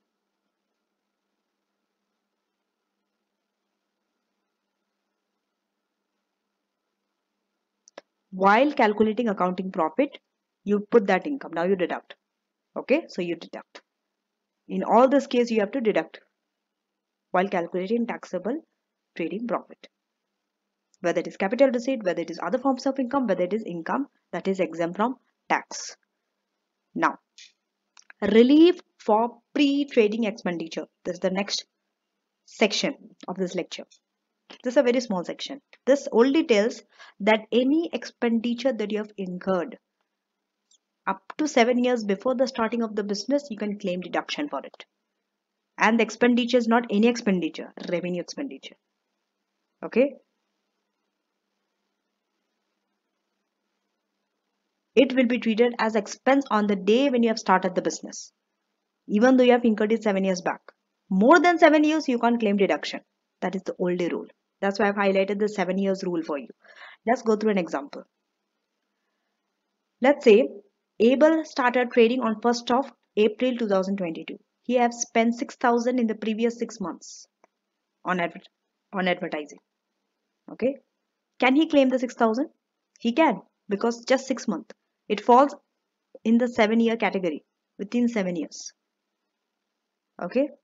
It is treated as a trading expense, so you can deduct. Now let us do one question before we move on to the last part of this lecture, that is cash basis for small unincorporated business. Test your understanding 4. So here you have been given some expenses from profit and loss, and with the expenses there are some notes and net profit given to you. What is the date? On 1st of June 2022. Okay. Now, so we'll read the notes, and the requirement is calculate Williams tax adjusted trading profit for year ended 31st May 2023. Your computation should start with the net profit figure of 30,200. Where is the profit? Yes, this one. This is your starting point. Even if the question does not say, it's a default position that you have to start with net profit. You should know this. Okay. Now, and should list all the items referred to in notes 1 to 8, indicating by the use of 0 any items that do not require adjustment. So we'll see. Okay. First one, private accommodation. So here, William and his wife lived in a flat situated above the clothing shop. Of the expenditure included for light, heat, rate, and rents, 40% relates to the flat. Next, car expenses. William drove a total of 12,000 miles, of which 9,000 are for private journeys. Okay. Third, repairs and renewals. The figure of 5660. What is the figure? This one. Okay. Note 3. Includes 2,200 for decorating clothing shop and 1,050 for decorating private flat. The building was in unusable state when it was purchased. Okay. 2,000 decorating clothing shop. This one decorating private flat. Now, 4. Professional fees is made up of accountancy, debt collection, and legal fees. And included in the figure of accountancy, here, it's 250 in respect of capital gain tax work. Number 5, wages and salary. So in this wages and salary, there is a salary of 15,500, which is paid to William's wife. She works in the clothing shop as a sales assistant. The other sales assistant's annual salary is 11,000. Number 6, other operating expenses. The figure, so this was the figure given. Okay, it includes 640 gift to customer, food hamper 40, 320 gift to customer, carrying an advertisement for the clothing shop costing 1.6 each, 100 for a donation to a national charity, 40 for a donation to local charity. Okay, now goods for own use. Okay, William took clothes out of the shop as personal use without paying for them. The cost of this clothes was 460. Selling price was 650. He did not make any adjustment in the accounts. And 8, capital allowance was 13,060 for plant and machinery. This is a very easy question. You just need to calculate. But remember, even if you have to calculate inside, you have to know the reason. What is allowed, what is disallowed, what you have to add, what you have to deduct, or whether you have to put 0 for no adjustment. So let's do that. So we'll do from here. Okay.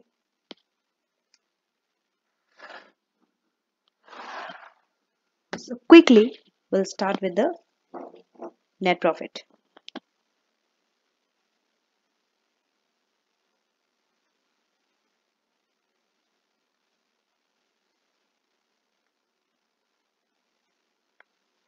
$30,200. Now, first we'll do whatever we have to add. Okay, we'll add everything, and whatever needs to be deducted, we'll deduct at the end.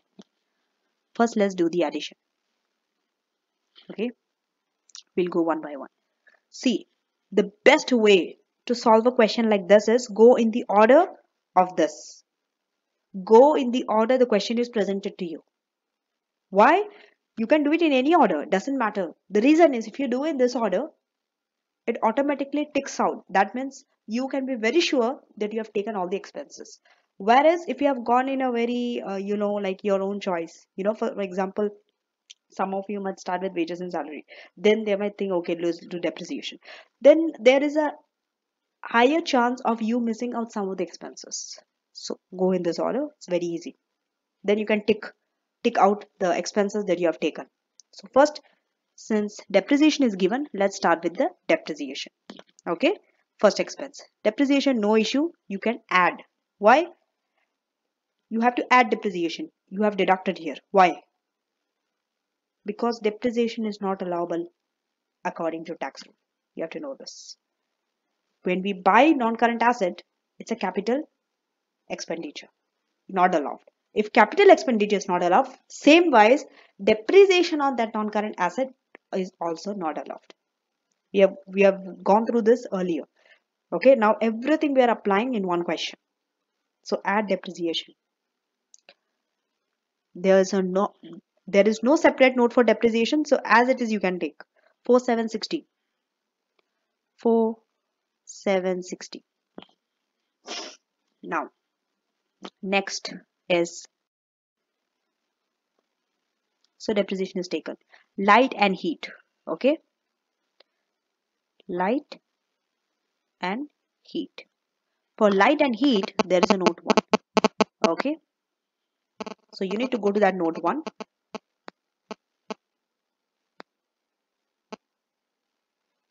For private accommodation, they say 40% relate to the flat. Okay. What is the light and heat expenses? 1525. So you can only take 40% of that flat, because in that flat that is situated above the clothing shop. Okay. So only 40% of that expense you can claim. Lived in a flat situated above the clothing shop. Okay, you can't take this. I'm sorry. You can't take it. That's why you have to add back. It's not allowable. 40% of it is not allowable. So here, 40% of 1525 not allowed. Add back. How much? 610. Next, this is also gone. Car expenses. So car expenses, we have to go to that note 4720. You see, already Private journeys is not allowed. You have to add back the private journeys only. Business journeys are allowed. So 9,000 over 12,000 into the expense is not allowed. The not allowed expenses only we have to add back. Okay. So 9,000 divided by, don't go and take the business portion and divide 3,000 by 12,000. That is allowed. Okay. Please understand what we are doing. We are adding the disallowed expenses that you have already deducted before. Okay. That's why private portion we are adding back into 4,720, which is 3,540. Okay. Now, next, repairs and renewal. Okay. Under repairs and renewal, we'll go to note 3. So as you can see, there are two expenses, one for decorating clothing shop, other for decorating private flight. Tell me, decorating the clothing shop, this 2,200. Do we have to do an adjustment for it? Tell me, think. No, he is in the clothing industry. This is a trading expense. It's allowable. So he doesn't have to do any adjustment for it. So, but still you have to write here. You can't ignore it. You have to show it as a 0. Okay. Decorating clothing shop is 0 because no adjustment. What about decorating private flat?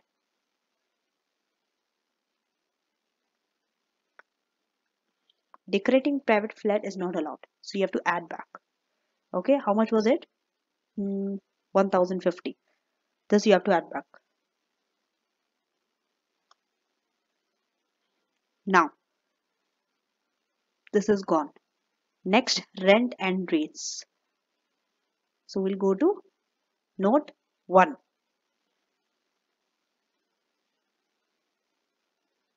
Just a minute. Okay. Rent and rates. 40% of that rent. So 40% is not allowed. So add back. What is the amount of the rent? 3,900. Rent.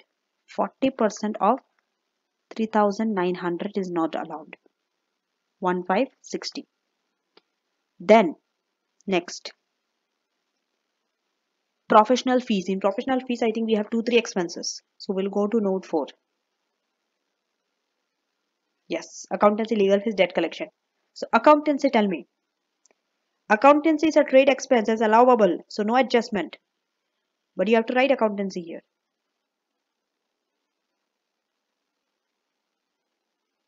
0. Next,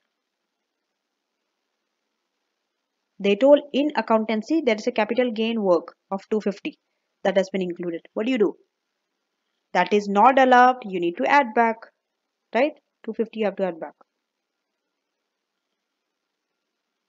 So capital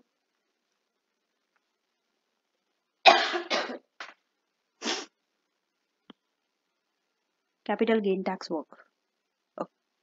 CGT work 250 you have to add. Then legal fees in connection with the purchase of the shop.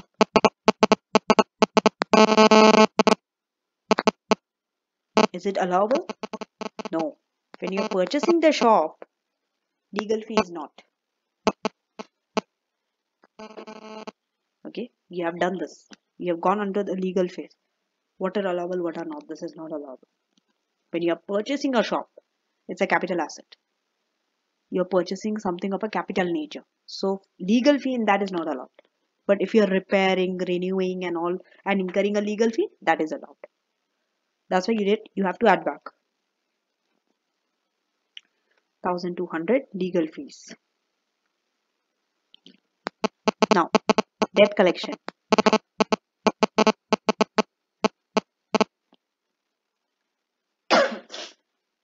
So debt collection is of 400. Tell me, adjustment is needed? No, debt collection is because of the work, trade, it's allowable. So no adjustment, 0. Now, that's over. Coming to wages and salary. So we'll go to note 5. Now, Remember, the excess salary is not allowed. The excess salary you need to add back. Okay, up to 11,000 is allowable, but wife is paid 15,500, so excess not allowed. Okay, excess salary to wife. What is the difference? 15,500 minus 11,000. This you have to add back, is not allowed. 4,500. Then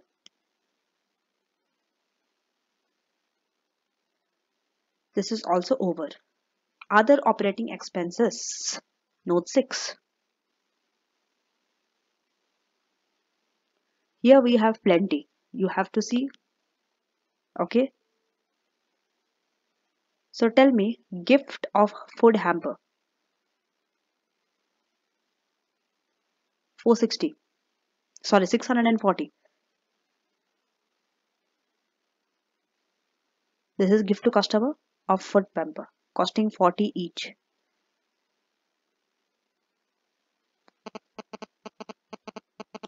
So 640 is, you have to add back, it's not allowable. Gifts to customer, it's not an allowable expenditure. You have to add back. That also food. Its food is disallowed. So 640 you have to add back. Food hamper. Then what's next? There was a gift of pen.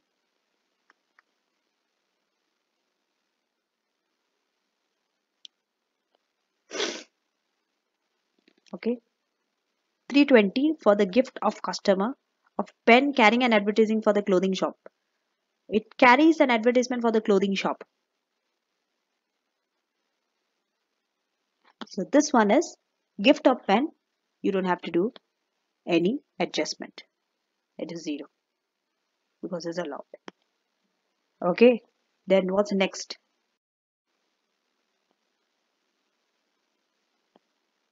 Then there's a donation to national charity and donation to local charity. National charity is 100. National charity is not allowed. You have to add back.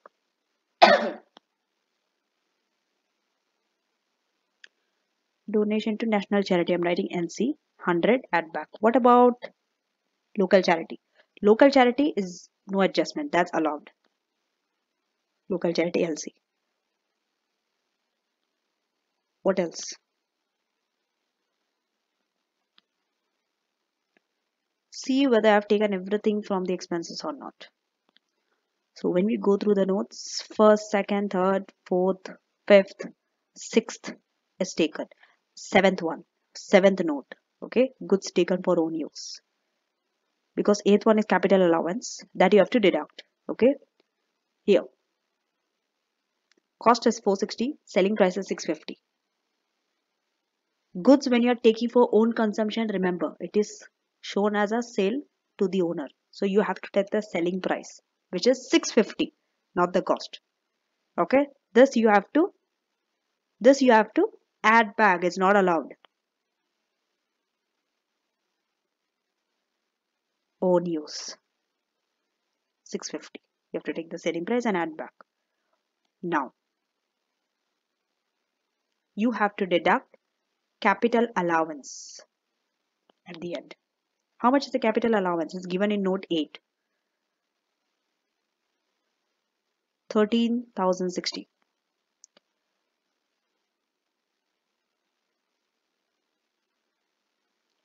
And the final answer is 36,000. This is your tax adjusted trading profit. Okay, try it yourself and see whether you are getting 36,000 or not. And getting 36,000 is not so important, but you have to understand all this. Why it is 0, why it is added, why it is deducted, what amount is added, what amount is allowed. This you have to know. Okay, which we have covered in the entire lecture.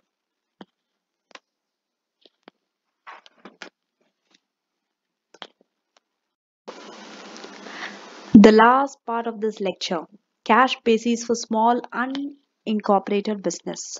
Remember in the beginning of this lecture, I told you we follow accrual basis except Under limited circumstances, for small unincorporated business, you can opt for cash basis.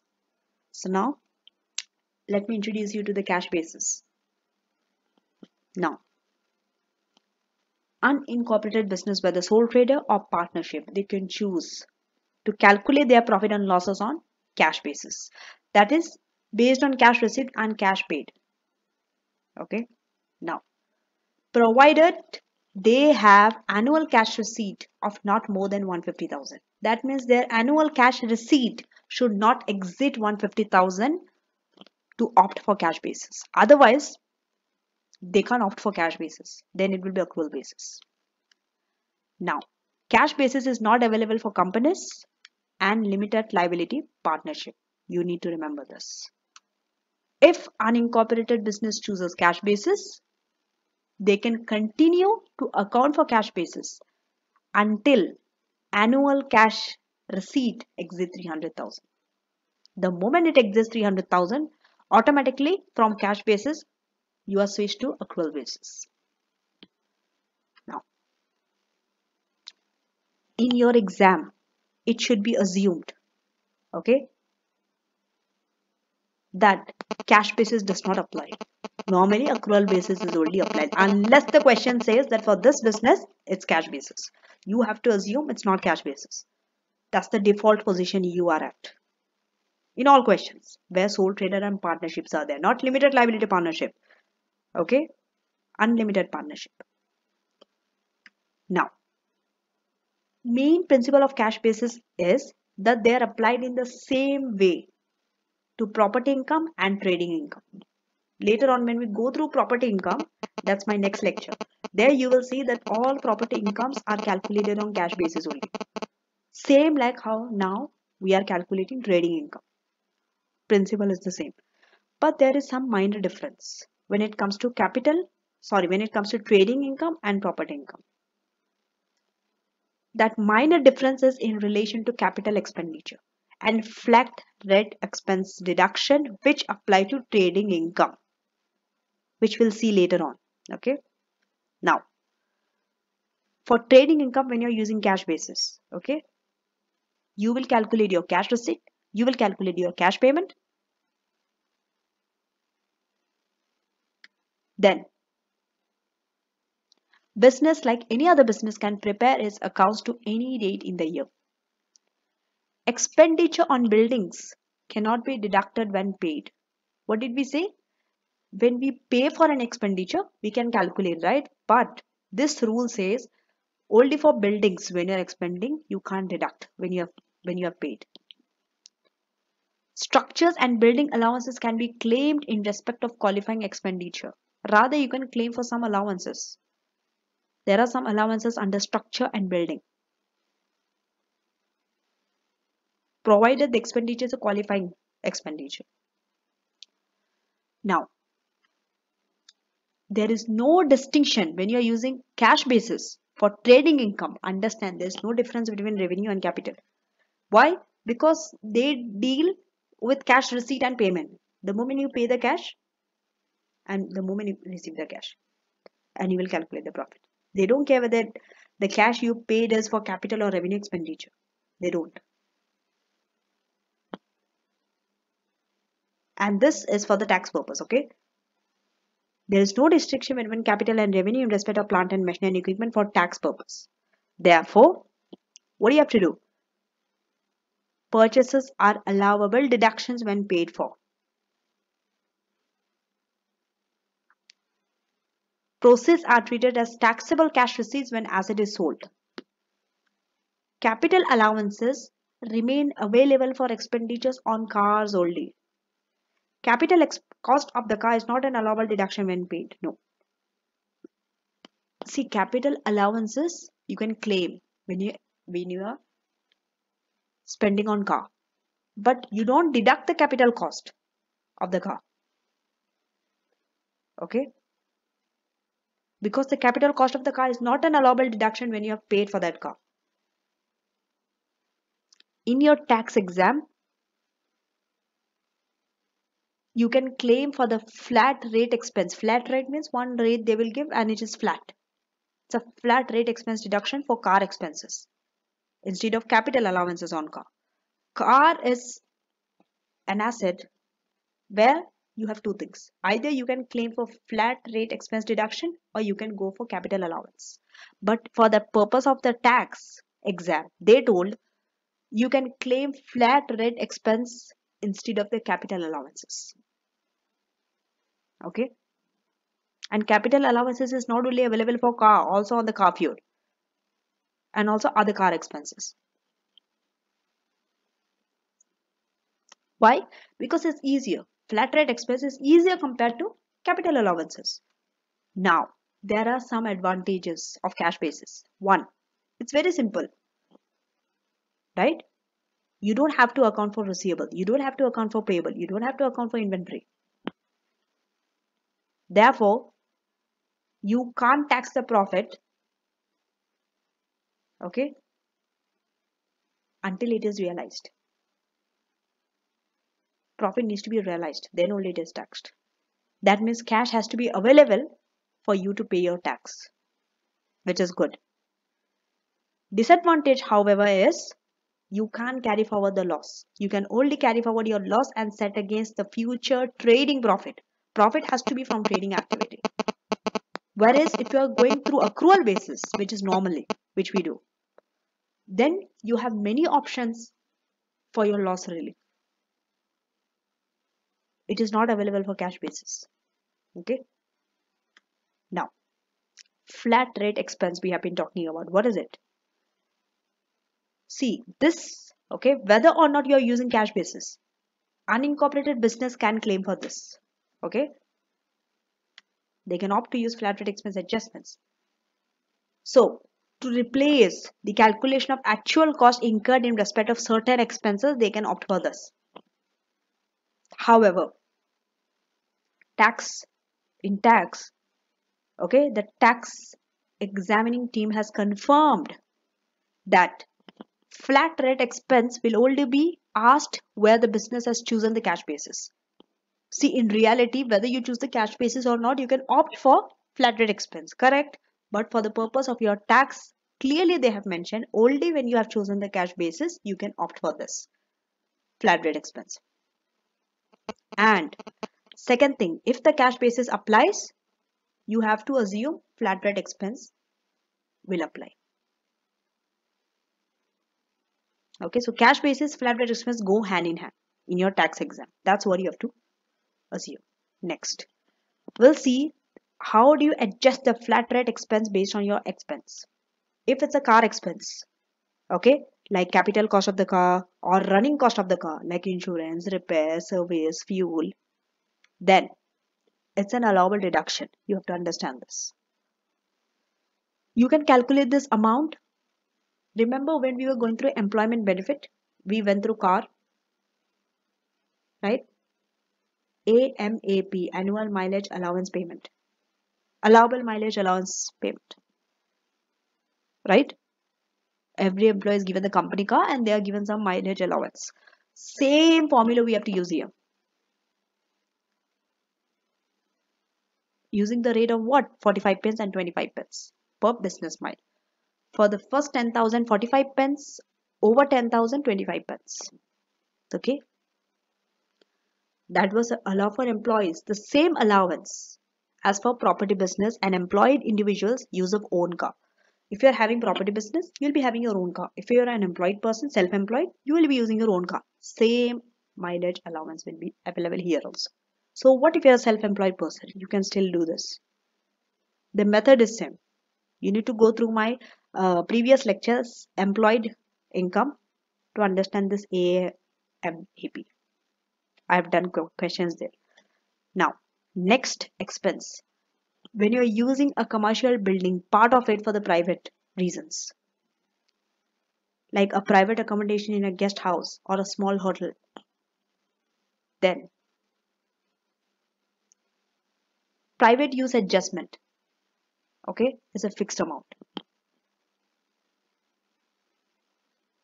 Whether for household goods or service or rent or food or utility, fixed amount based on number of occupants. When it's privately accommodated, how many occupants will see? And the private element of other expenses also needs to be adjusted, like mortgage interest and building rates. And in your tax exam, flat rate expense adjustment for the private use of a commercial building is required. It will be provided within a question. If it is required, question will tell you whether you have to adjust your flat rate expense or not for the private use of a commercial building.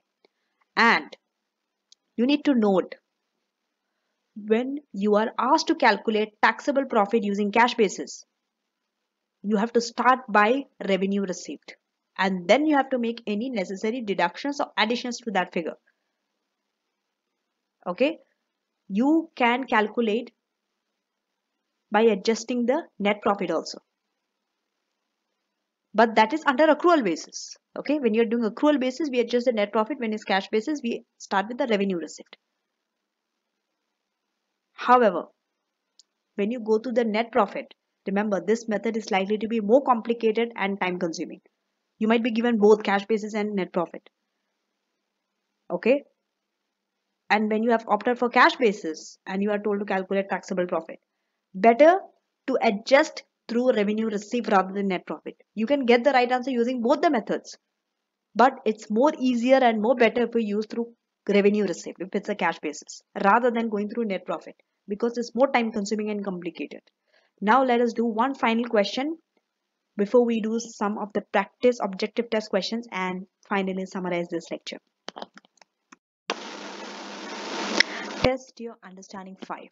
So test your understanding 5 is going to be from the cash basis, and after that we are going to do practice objective test questions from test your understanding 6 till test your understanding 11.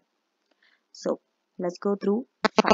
Here you are supposed to use cash basis in B, and in A use the normal accrual basis and claim capital allowances of 9806 in respect of fixtures and car. Now you have been given the revenue, cost of sales, the expenses, and the net profit. Now Rosie opened a bed and breakfast on 1st August 2022 and has prepared the first set of accounts to 5th April 2023. If you calculate the number of months, it's August, September, October, November, December, January, February, March for 8 months. Okay. Now, so the revenue includes 6575, which is still receivable at 5 April 2023. 2. Rosemary paid 80% of her purchase by 5th April and remainder in June. There is no closing inventory.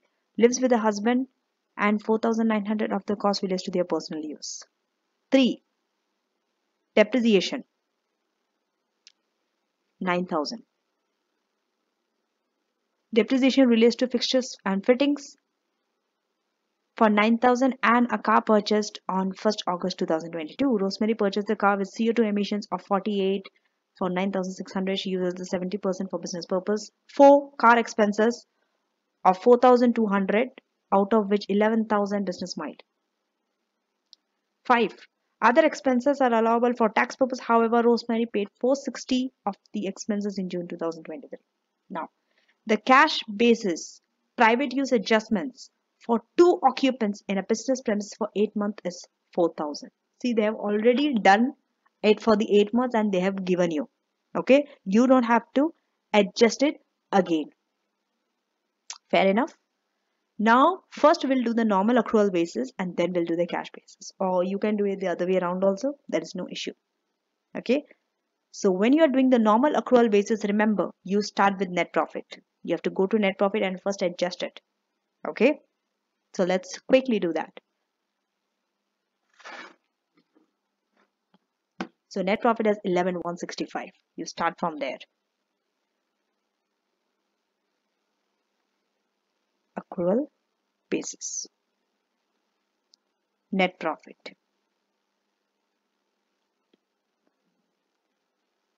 $11,165. Okay, then remember what we have to do? We have to do the adjustments. Okay, either add, deduct, or zero if no adjustment. Now, so let's start with the food and utilities. Okay, it's in note 2. So they told 4,900 is for the personal use.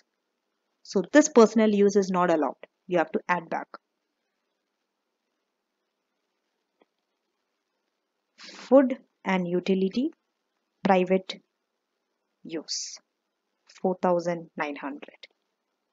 Next, depreciation. Depreciation is 2,500. Okay, it is for fixtures and fittings. So you can add because it's not allowable for the purpose of tax. Then we have car expenses.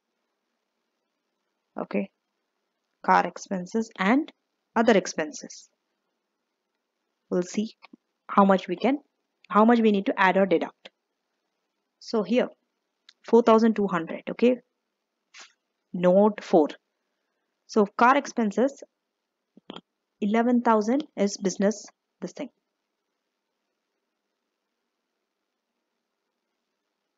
Just a minute.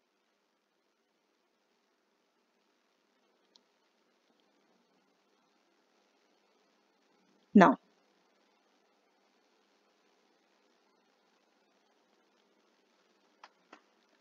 you have to find out the percentage of private use. Okay, which okay, so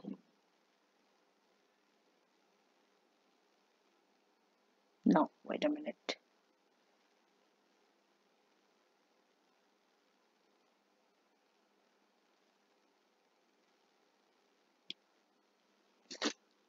We have to find out. Okay, the total miles that has been, this is 11,000 business mile.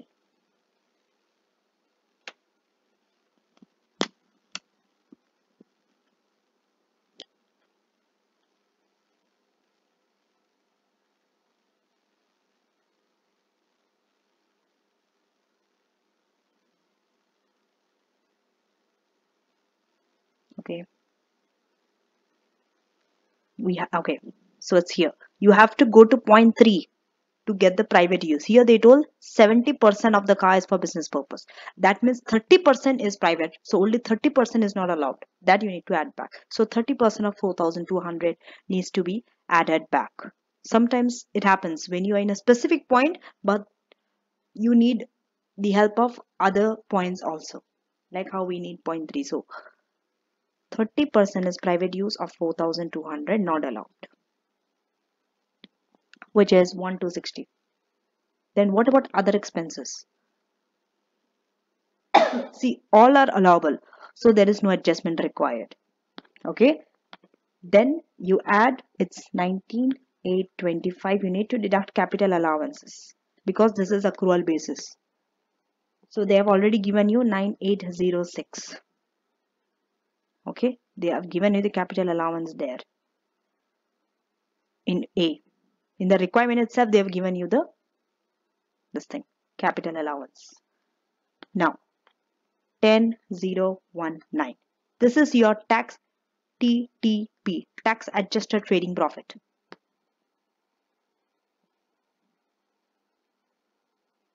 Now coming to cash basis.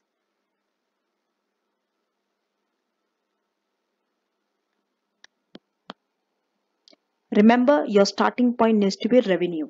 Okay, so revenue.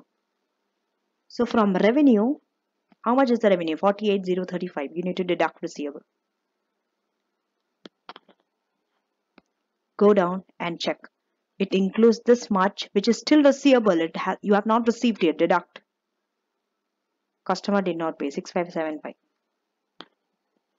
So it's 41,460. Then less food and utilities. How much? 15,670. You can only take up to 80% because they have paid 80% only. Remainder they didn't pay. So up to 80% you can deduct. 15,670 into 80%, which is 12,536. Then less expenses, depreciation, capital expenditure. Because when you have paid for capital expenditure, now you can deduct this cash basis. Then car expenses, then other expenses.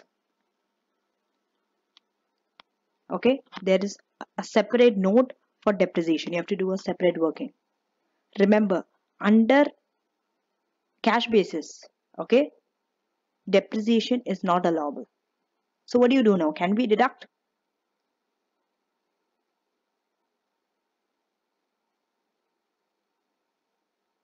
The cost of that fixtures and fitting for which depreciation is there, that is allowable when paid for. Okay, the cost of the car is not available, but however capital allowances are available. So when it's a depreciation, remember, okay, the depreciation charge relates to fixtures, fittings and equipment and car purchased. You see, there are two things. That depreciation is for both for the car and the equipment, but when we pay for fixtures and fitting, depreciation is allowable, but depreciation for car is not allowable. That's why you can't take depreciation. Okay, under cash basis, depreciation is not allowable, so it will be zero. Expenses will be zero for depreciation. Coming to capital expenditure, when we have bought fixtures and fitting, that is allowable when we have paid it for. So how much we paid for this thing? We bought it for 9,000. We bought fixtures and fitting for 9,000 and we have paid it. So we can deduct this capital expenditure from a profit and loss account. Why? Because they'll be shown normally as trading expenses under cash basis. That's why you need to be very good with cash basis, what comes and what does not come, before you do this question. Then car expenses. For car expenses, working too. There's a separate working required for car expenses. What is it? Remember, when it's a cash basis, you can claim a flat rate expense deduction. Then capital allowances will not be available. And tax have already told you in the taxation exam, okay, when cash basis is used, you should also assume flat rate expense, not capital allowance. So how much? Car expense.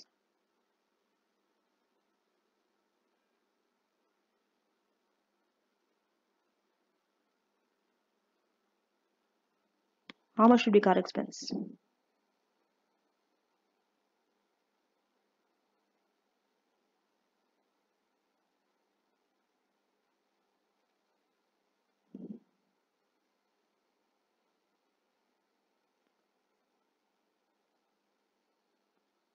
Just a minute.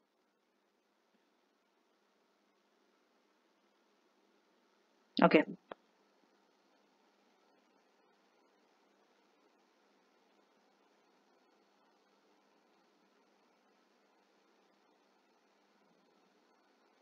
Just a minute. There is one doubt that I had.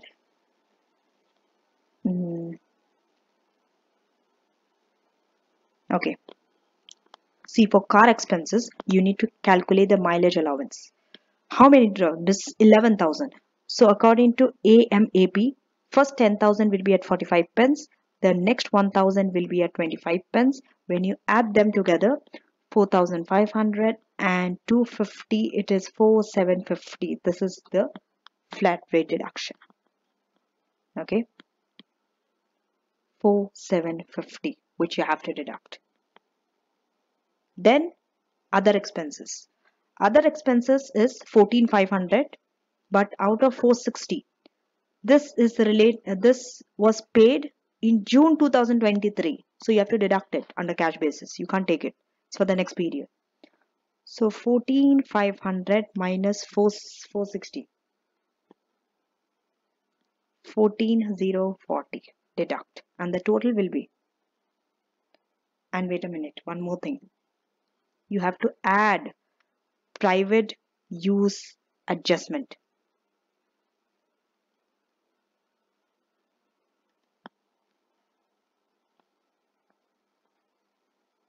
Remember they told 4,000, this 4,000 you forgot, already it is adjusted. Cash basis private use adjustments for two occupant is 4,000, this you have to add, it's an income.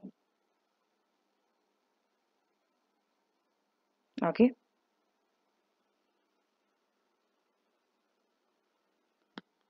done. Now 5134, this is the tax adjusted trading profit according to cash basis. Okay,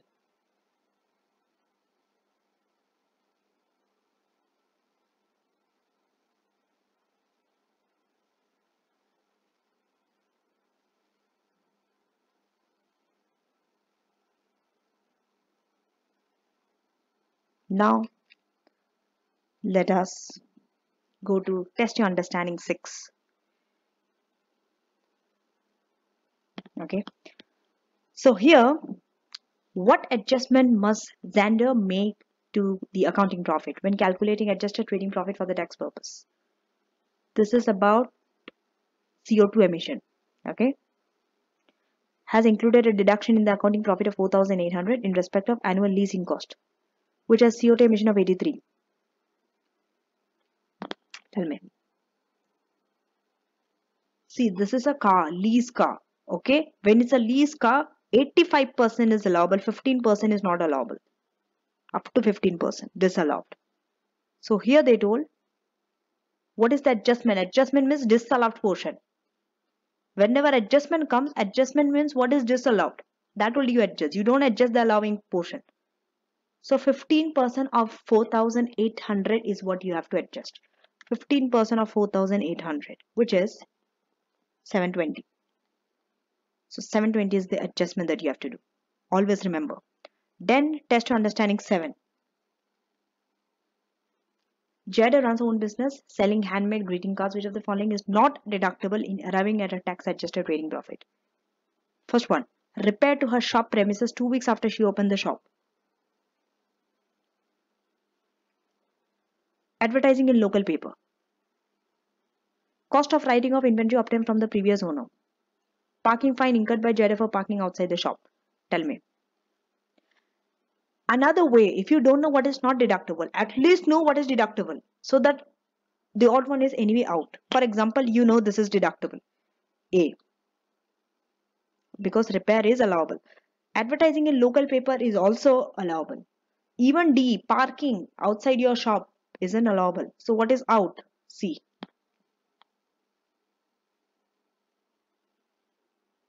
Wait a minute. This is... No, the correct answer is D. It's not C. Because, check the business. Cost of writing of inventory obtained from the previous owner.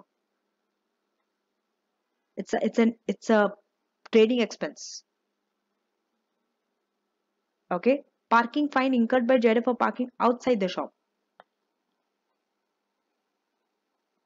It's D. Why? Because we forgot he owns a business. So parking fines for business owners are not deductible. You see, even I have made this mistake, so could you. Looks like D is correct. D is not the right answer, right? Looks like D is deductible. Yes, it is deductible, but he is a self-employed person. So for business owner, parking fines are not deductible. Okay, the fines for the parking. But if it was for employees, then it is deductible. And all the other costs are deductible. Test understanding 8.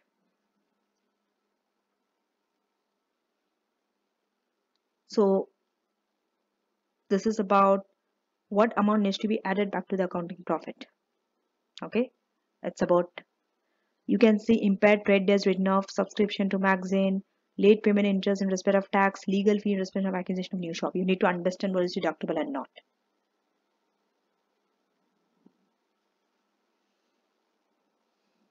Okay, you need to understand what needs to be added back and what not.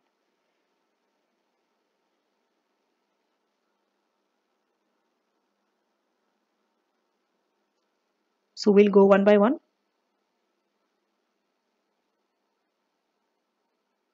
Okay, start with impaired trade days written off. Tell me, before jumping to the right answer, tell me, impaired trade days written off.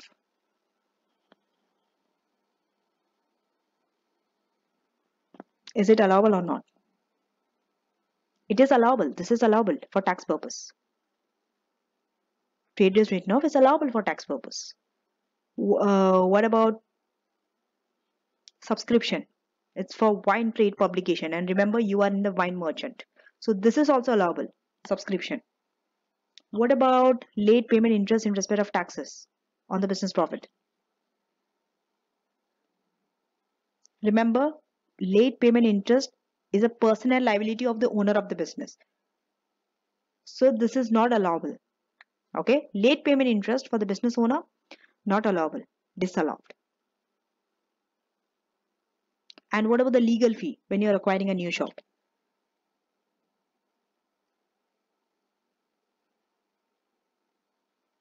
This is a capital expenditure in nature. So this is also not allowable. So what do you need to add back? Only the disallowed expenses. That is, this two you have to add back. When you add back, it adds up to 2775. So B is the right answer. Test your understanding 9. Which of the following receipt is not taxable as trading income? Insurance proceeds from loss of trade, impaired goods recovered, repayment interest received on a tax repayment, sale proceeds for selling inventory. Tell me. Not taxable as a trading income. First, A. Insurance proceeds from loss of our trade. A is not the right answer because it is a trading income. It is taxable as a trading income. B. Impaired debt recovered. No, that is also taxable as trading income. C. Repayment interest received on a tax repayment. C is not the right answer. And D. Sale proceeds from selling inventory. C is the right answer. C is not taxable as a trading income. Whereas all the other three are taxable as trading income. 10. Okay. Fred, okay, how much of this expenditure they can deduct for tax purpose? First one, he starts trade on 1st of January 2023. He incurs the funding expenditure for 12 months.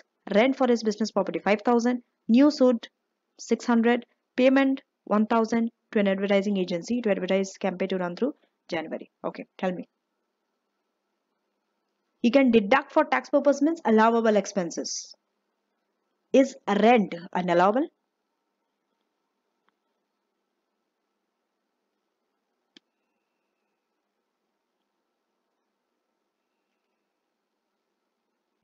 Tell me.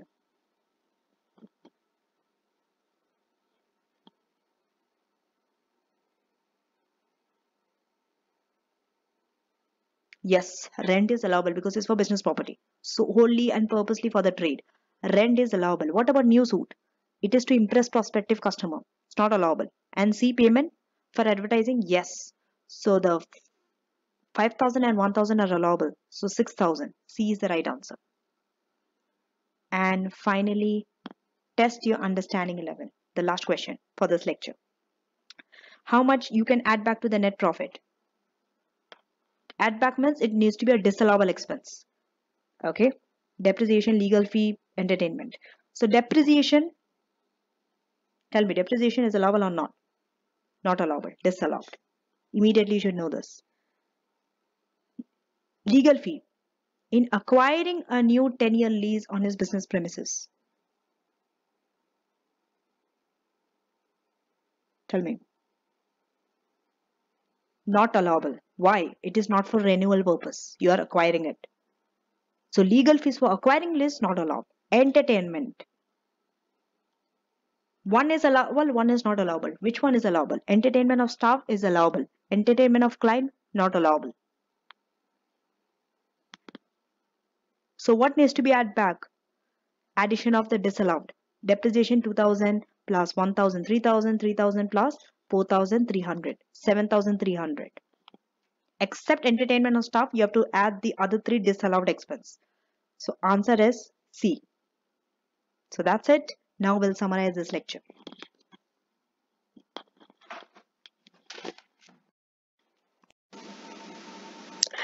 So let's summarize this lecture. This is income from self-employment, and you have to see through the badges of trade whether these factors exist or not. Number 1, the subject matter. 2, period of ownership. Third, frequency. 4, improvement. 5, reason for sale. 6, motive. If these things are there, if it's yes, then it's a trading income.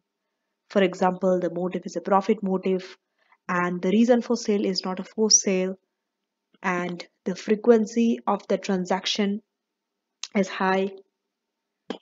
Period of ownership is not so long between buying and selling, and looking at the nature of the transaction. Okay, if these factors are not there, for example, motive of profit is not there, the reason for sale is a forced sale, frequency is less, it's a one-off transaction, and you're holding the asset for a long period of time like land or shares, then it's capital gain, which is charged under capital gain tax. Then we went through adjustments to profit, starting with allowable expenditure. Those expenditure which is wholly, exclusively, and necessarily for the purpose of trade. Second are the capital allowances which you can claim. Then additional trading income like goods own consumption. Then we have additional expenditure like lease premium, business expenditure paid personally. Then we have non-trading income like capital receipt and assessed as other income like savings, dividend, or we have exempt income. Then the last is cash basis for which is optional, which is for small unincorporated business, and if you are going for the cash basis, you can also opt for flat rate expense. Okay, so that's it. Thank you for watching, and I shall see you in the next lecture. Don't forget to subscribe to my channel so that you get the notification of my latest video updates, and you can watch all these lectures under the playlist Taxation lecture. Not only that, you can get all these PPT slides. All you need to do is go to the above section of my channel, go down and click Taxation lecture. Thank you and take care.